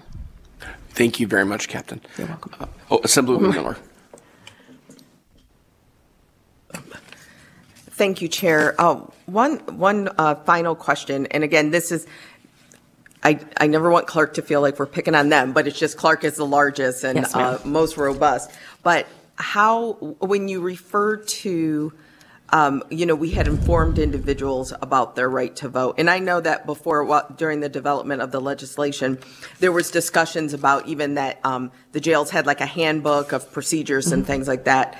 And we had asked for that to be updated as well. But could you just share how were individuals informed, and maybe not just how, but also when? Because we know every individual is inside of the jail for a different length of time. So could you just discuss that a little bit? Absolutely. And for us, our population is a mix of a lot of travelers that come into our city for visitation, for different vacation purposes. And our population turns over rather quickly. Captain, are you saying they're staying in the jails for vacation purposes? No, or they're no, just having too much fun on vacation? Yeah, I know. Yeah, it's true. Okay. And so we have a lot of people that will cycle in and out of the facility very quickly. A lot of those folks don't even go upstairs for housing. So they remain in booking for a few hours and then they're released. How we communicate to the masses is we have information that is in our hard copy and our inmate handbooks. We have those in different forms in Braille. We have hard copies that people actually can look through. They're in Spanish as well. And then we have our informational kiosks. Existing information has been there for several years on how to vote and who to contact, including information on addresses and who to reach out to. They have always had the ability to request from our detention facility a voter registration application. That is something that our staff would pull off of the voter registration information for the state and send them the copy along with directions on where to mail that into. When we were preparing for this election, we prepared something in conjunction with Clark County staff to be able to message out on what that process was and where to go, what to look for, things that were qualifying things, identification, if they needed a pen to be able to complete the application in. That information was placed on our kiosk separate from the inmate handbook as a notice to all inmates. Thank you, Captain. You are welcome. Thank you very much, Captain. Thank you, Assemblywoman Miller, for your efforts on this legislation, trying to make sure that, pre-adjudication folks can still participate in democracy. And thank you, Captain Schmidt, and to all the staff at CCDC, North Valleys, all the other detention facilities for making this happen. I'd like to now go to our next presenter. We have Ryan Hensley, Detention Services Manager, Washoe County Sheriff's Office. And Mr. Hensley, I'm not sure if you're in Carson City at the Legislative Building or on Zoom, but please proceed whenever you want to. Hi, Chair Orenshaw, Vice Chair, and members of the committee. Corey Solferino representing the Washoe County Sheriff's Office. I do have Ryan Hensley over to my left. He is my newly appointed Division Manager for Detention. I want to take this opportunity to really commend Deputy Chief Fred Haas and Captain Schmidt and the Las Vegas Metropolitan Police Department. We really worked together on this to make sure that we were consistent for inmate voting rights across jurisdictions. We do run the only adult detention facility in northern Nevada and the greater Reno-Sparks, Washoe County area. Our average daily population is about 1,200, so to anticipate Assemblywoman Miller's questions, I do have a couple of data points that I brought up in reference to that regarding our budget presentations last month to Washoe County. So for the month of February, we were currently at 1163. As my computer locks up and my Excel spreadsheet goes away, I apologize. We were at 1163 for the month of the primary, and I'm going to go ahead and hand it over to Division Manager Ryan Hensley to talk about our implementation for the inmate voting. Excuse me, good afternoon, Mr. Chair and members of the committee. I just wanted to speak briefly about this process of which we advertised the election process. We flooded the housing units with flyers, put posters up all over their housing, pardon me, put flyers up over the housing units to inform them all. Additionally, we put flyers on their kiosks and on their tablets that they get, so when they log in, they would be notified that it is in fact an election year and that they were encouraged to participate in the process. We had 69 inmates request to vote. Of those 69, 43 of them could not be confirmed as residents, but 26 did participate in the voting process. We had no grievances, and I just did a quick count, and it appears that 8 of them were previously registered before this election cycle. Are there any questions? Members, any questions for our representatives from the Washoe County Sheriff's Office? I'll start up in Reno. Senator Daly, any questions? No, thank you. No. Members on Zoom? No, thanks, Chair. No. And members down here at the Sawyer Building? I don't see any questions. Thank you very much for the presentation. I guess no, I think I've answered my question. Thank you. Thank you very much for the presentation. Appreciate all the information, everything you're doing to make sure people can participate. With that, members, we will move on to agenda item number 8, a presentation related to facilitating voting by eligible persons in detention facilities. We are very fortunate to have today with us representatives from the American Civil Liberties Union of Nevada and from Silver State Voices. So thank you very much for your patience and for your presentation today.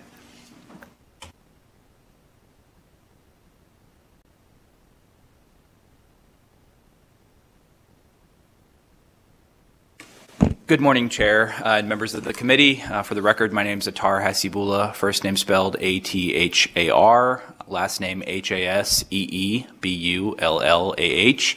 I serve as the Executive Director for the American Civil Liberties Union of Nevada, joined by two of my colleagues, Sidmira Ramit, just to my left. She's a voting rights attorney for the ACLU of Nevada. She'll share her name spelling in just a moment. And Emily Prasad Zamora to my right, who leads Silver State Voices. Both of our organizations are members of the Let Nevadans Vote Coalition. We were grateful to work with Assemblywoman Miller during the legislative session 2023 to make sure AB 286 was passed. So Emily will share a little bit about where some of the items are at. Sammy Sadmira will follow up with respect to what we received in response, and I'll kind of lay out the pathway and where we see enforcement of this particular piece of legislation moving forward. Thank you very much. Good afternoon. Good afternoon. For the record, Emily Prasad Zamora, and the last name is spelled P-E-R-S-A-U-D-Z-A-M-O-R-E, and I'm the Executive Director of Silver State Voices. Thank you so much to the committee for the invitation today. From our observations and a lot of the work, this is, as my fellow colleague indicated, this was a bill that was our priority, and we advocated a lot for this particular piece of legislation. From a lot of our conversations, it seems that there's been a lot of great work from the registrars in the 17 counties in being proactive with the with the folks in counties to ensure that there's good implementation of the bill. So I just wanted to take the time to commend the registrars, especially in Clark and Washoe, to really ensure that they're doing everything in their part to ensure that folks that are incarcerated are getting the ability to participate. We do know that there is still a desire to ensure that the model of polling locations just strictly for inmates to be put in place, and we're really hoping that that is put into fruition for the primary and for the general location, as we feel like it's the most ideal form of voting and most accessible for folks that will be in jail. Our only other comment that we wanted to indicate before I pass the mic over is that we still know that there is a lot of folks who feel like they don't know that this is something that is a right, and this is just from conversation from a lot of the organizing work that folks are doing, a lot of our community partners, and so we do have the intention of doing particular work and doing mailings into some of the jails for the primary and for the general to ensure that folks know that this is a right that they have. And thank you. Good afternoon, Sidmira Ramich for the record, spelled S-A-D-M-I-R-A-R-A-M-I-C. First, I want to thank you all for your continued commitment in assuring that this bill is implemented and making sure that the fundamental rights of individuals in custody are protected. We continue to follow this process in terms of implementation and have requested records from multiple counties and jails throughout Nevada, and since have received those records. These were made after the presidential primary preference in February and were received sometime throughout February and are continuing to trickle in based on what we requested. But based on the information that we received in those responses, we do still have concerns regarding access that is being provided to these individuals in custody. There was varied responses in relation to our request. Our request really followed exactly what AB 286 outlined regarding policies and procedures, but also those specific requirements within the bill. Based on the responses that we've received, again, we have concerns about access that is being provided. So, for example, some of the responses we received, one of the counties said, we are aware of the law and we are monitoring. And that's the extent of the response that they gave us in regard to what they're doing to comply with this law. Others have provided us with policies and procedures that relate to voting.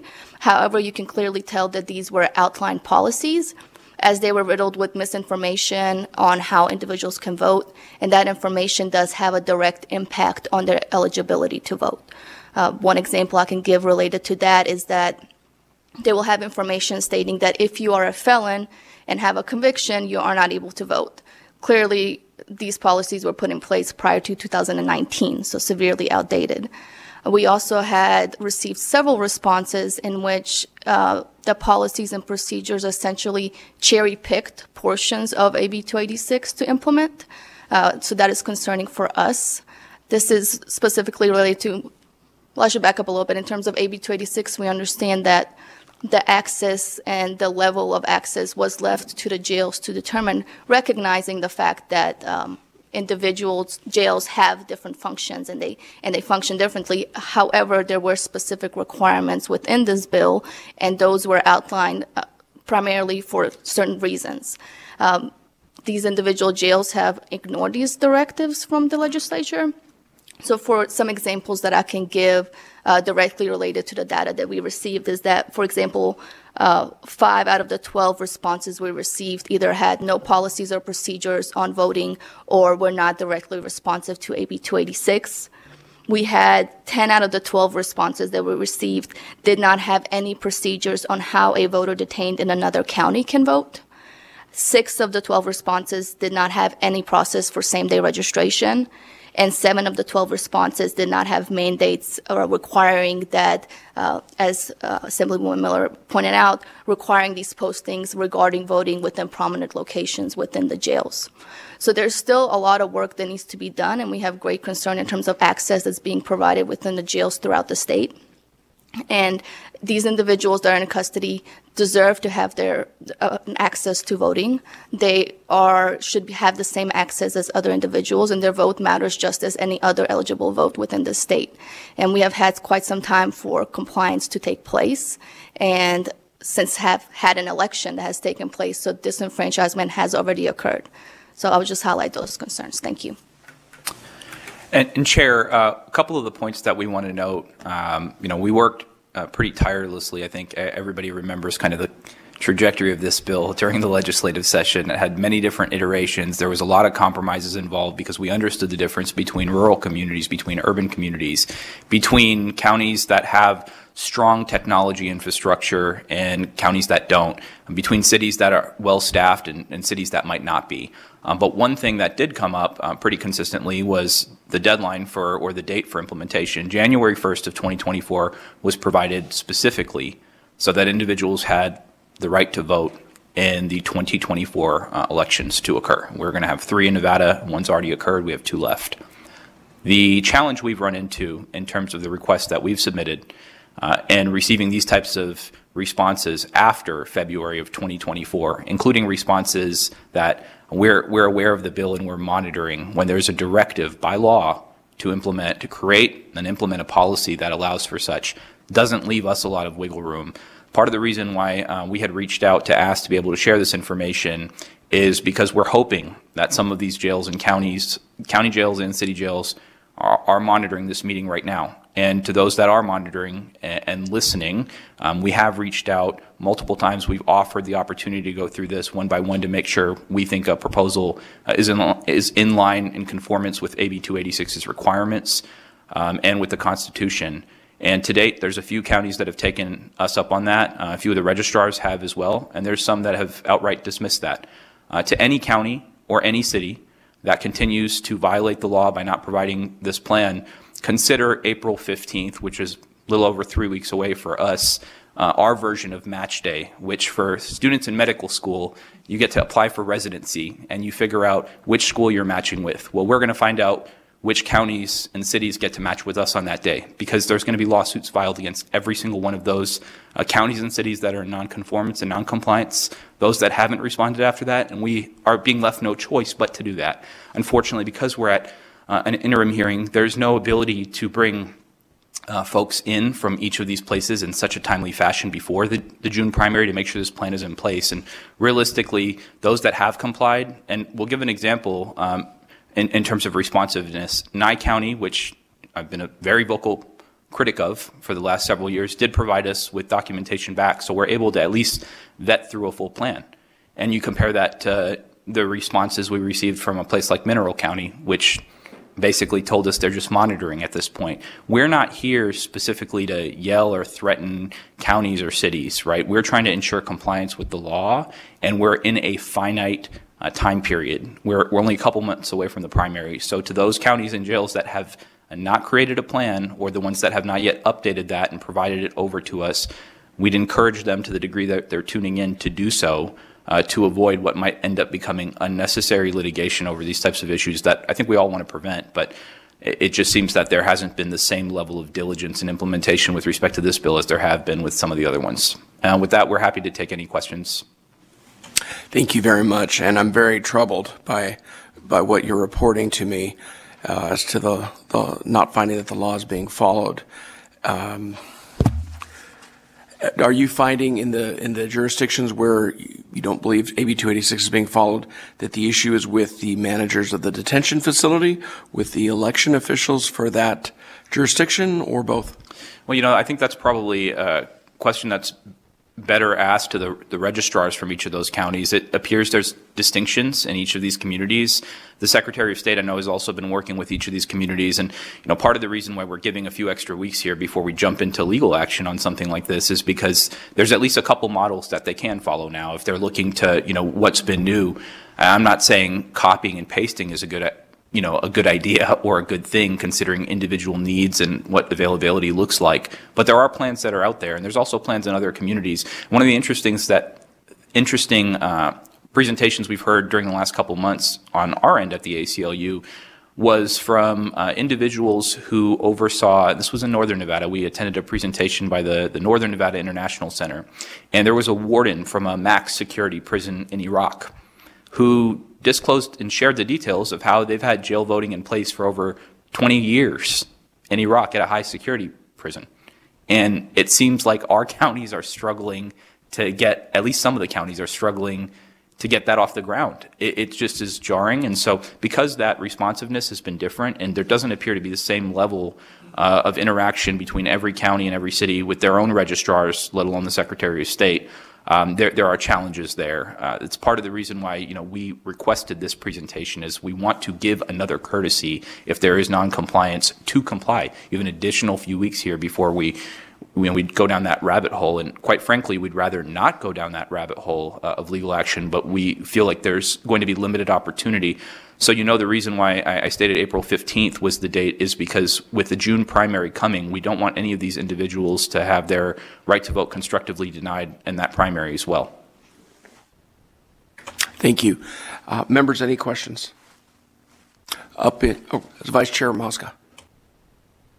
Thank you so much. I just had a question because you had said requested records. Do these records of, like we saw on ease, how many people are voting, does it also go up to the Secretary of State so that we can see that?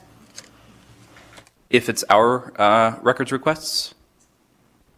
Thank you. Just in general, do you know if it's going, are we rolling that up to the Secretary of State's office so that we as a committee can see how many people have voted from jail? I believe the Secretary of State would have the first access to that piece of information. Unfortunately, one of the deficiencies of our Public Records Act is documents that are, or items that are not already produced, they're not necessarily required to disclose. So it's not necessarily an interrogation on behalf of the ACLU when we do records requests. They may, in fact, have some level of a plan that's in place. They just didn't turn it over. So that's part of the request. But I believe the Secretary of State would have that information first.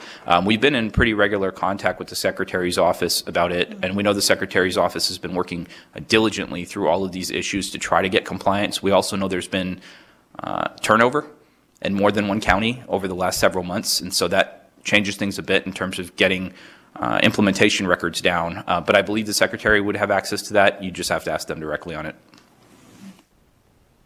Thank you very much. Any follow-up, Vice Chair Mosca? Thank you, Chair. I think that would be helpful to have that information at a future meeting. I agree. If that's something that the Secretary's office could provide the committee, I'd sure appreciate it. Any other questions up in Carson City or for members on Zoom? Just a comment slash question. I don't know if it'll be a question or not, Mr. Chair. I share your I share your concerns over the non-implementation and various things, and I think your time periods are more than generous, and you saw the law says the 1st of January. And I'm concerned that some of it is just political and people want to thumb the nose at the state. As I recall from this piece of legislation going through the legislature last session, because there was some more requirements that were going to be put on to the various facilities, whether they could have complied with that or not. And you're right, there was some compromise back and forth. But it was my understanding that all of those facilities indicated to us in the legislative session that they were already complying with most of this. Maybe they needed to update a few things, but they already had a process in place. So now I'm hearing that they don't have any, we're monitoring, and there is no actual compliance with the law, even though they indicated they had that compliance. So I'm with you. Carry on with your enforcement lawsuit portion of it. We're not in session, but I think that would be unnecessary and unfortunate if we have to take it up again in the next legislative session. I'm sure my colleague who introduced the legislation will be chomping at the bit to make sure some of that happens. So it's concerning to me as well, Mr. Chair. Thank you. Thank you very much, Senator Daly. Any questions that anybody want to be recognized? Okay. Thank you very much for your presentation today. Thank you. Thank you. With that, members, we are now going to move on to agenda item 9, public comment. This is our second round of public comment. Again, I want to remind anyone who wishes to make public comment, please remember to state your name for the record and to limit your comments to 2 minutes per person. LCB staff will time each speaker during public comment to ensure everyone has a fair opportunity to speak. Again, to call in to provide public comment, you can dial the following phone number, 888-475-4499. Again, that's area code 888-475-4499. When prompted for a meeting ID, enter the following code, 880-2469-4191, then press pound. Again, you enter this code, 880-2469-4191, then press pound and follow the instructions. Before we go to the phone lines, I'd like to see if there's anyone who wishes to make public comment. I'll start in Carson City. I don't see anyone out there, so if you're standing behind one of the columns, or don't be bashful. Don't see anyone in Carson City, though. Here at the Sawyer Building. We've got a lot more people in here, but I don't see anybody coming up to make public comment here at the Sawyer Building. And broadcasting, if we can go to the phone lines. Chair, the line is open and working, but we have no callers at this time. Thank you, broadcasting and members. I know it's been a long day, but if we could just maybe wait about a minute just in case anybody's calling in and wants to participate. I got a comment. Please state your name for the record and please proceed. I am not on the phone. I'm virtual. Senator Vice Chairman Arnold Thomas here. You want me to wait or go ahead and make comment? Vice Chair Thomas, please go ahead and make your public comment, and thank you again for joining us earlier.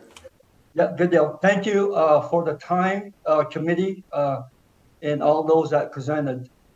So regarding the individuals who are incarcerated, so the hope is that there's 2 or 3 Bureau of Indian Affairs detention centers where Native American inmates are incarcerated in the state.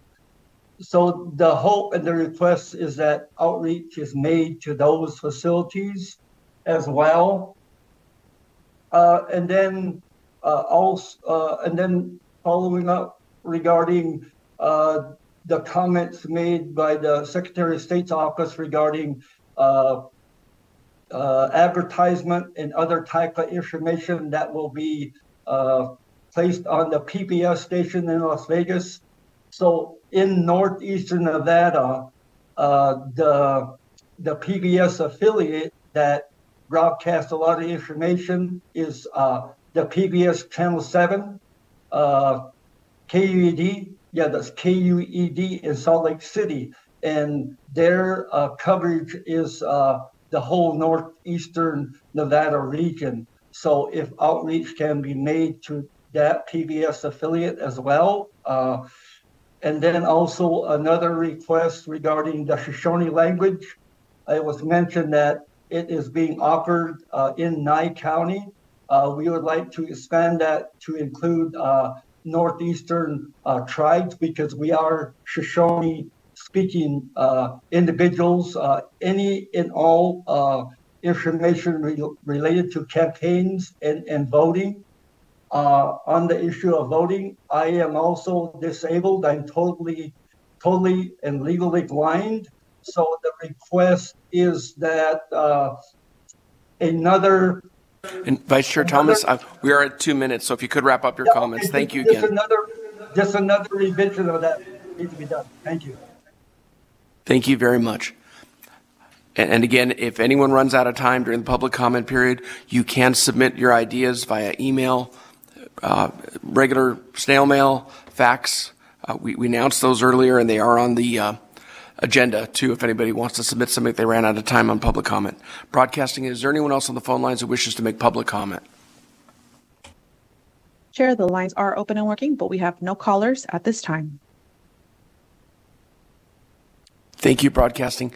With that, members, I want to thank everyone for all the great questions. Thank our presenters. Thank our staff from LCB who made this happen with both parts of the state, being able to participate in Zoom links to presenters all over in different Walker River Paiute tribe up in Duck Valley. So thank you very much. And with that, we are adjourned. Thanks, Chair.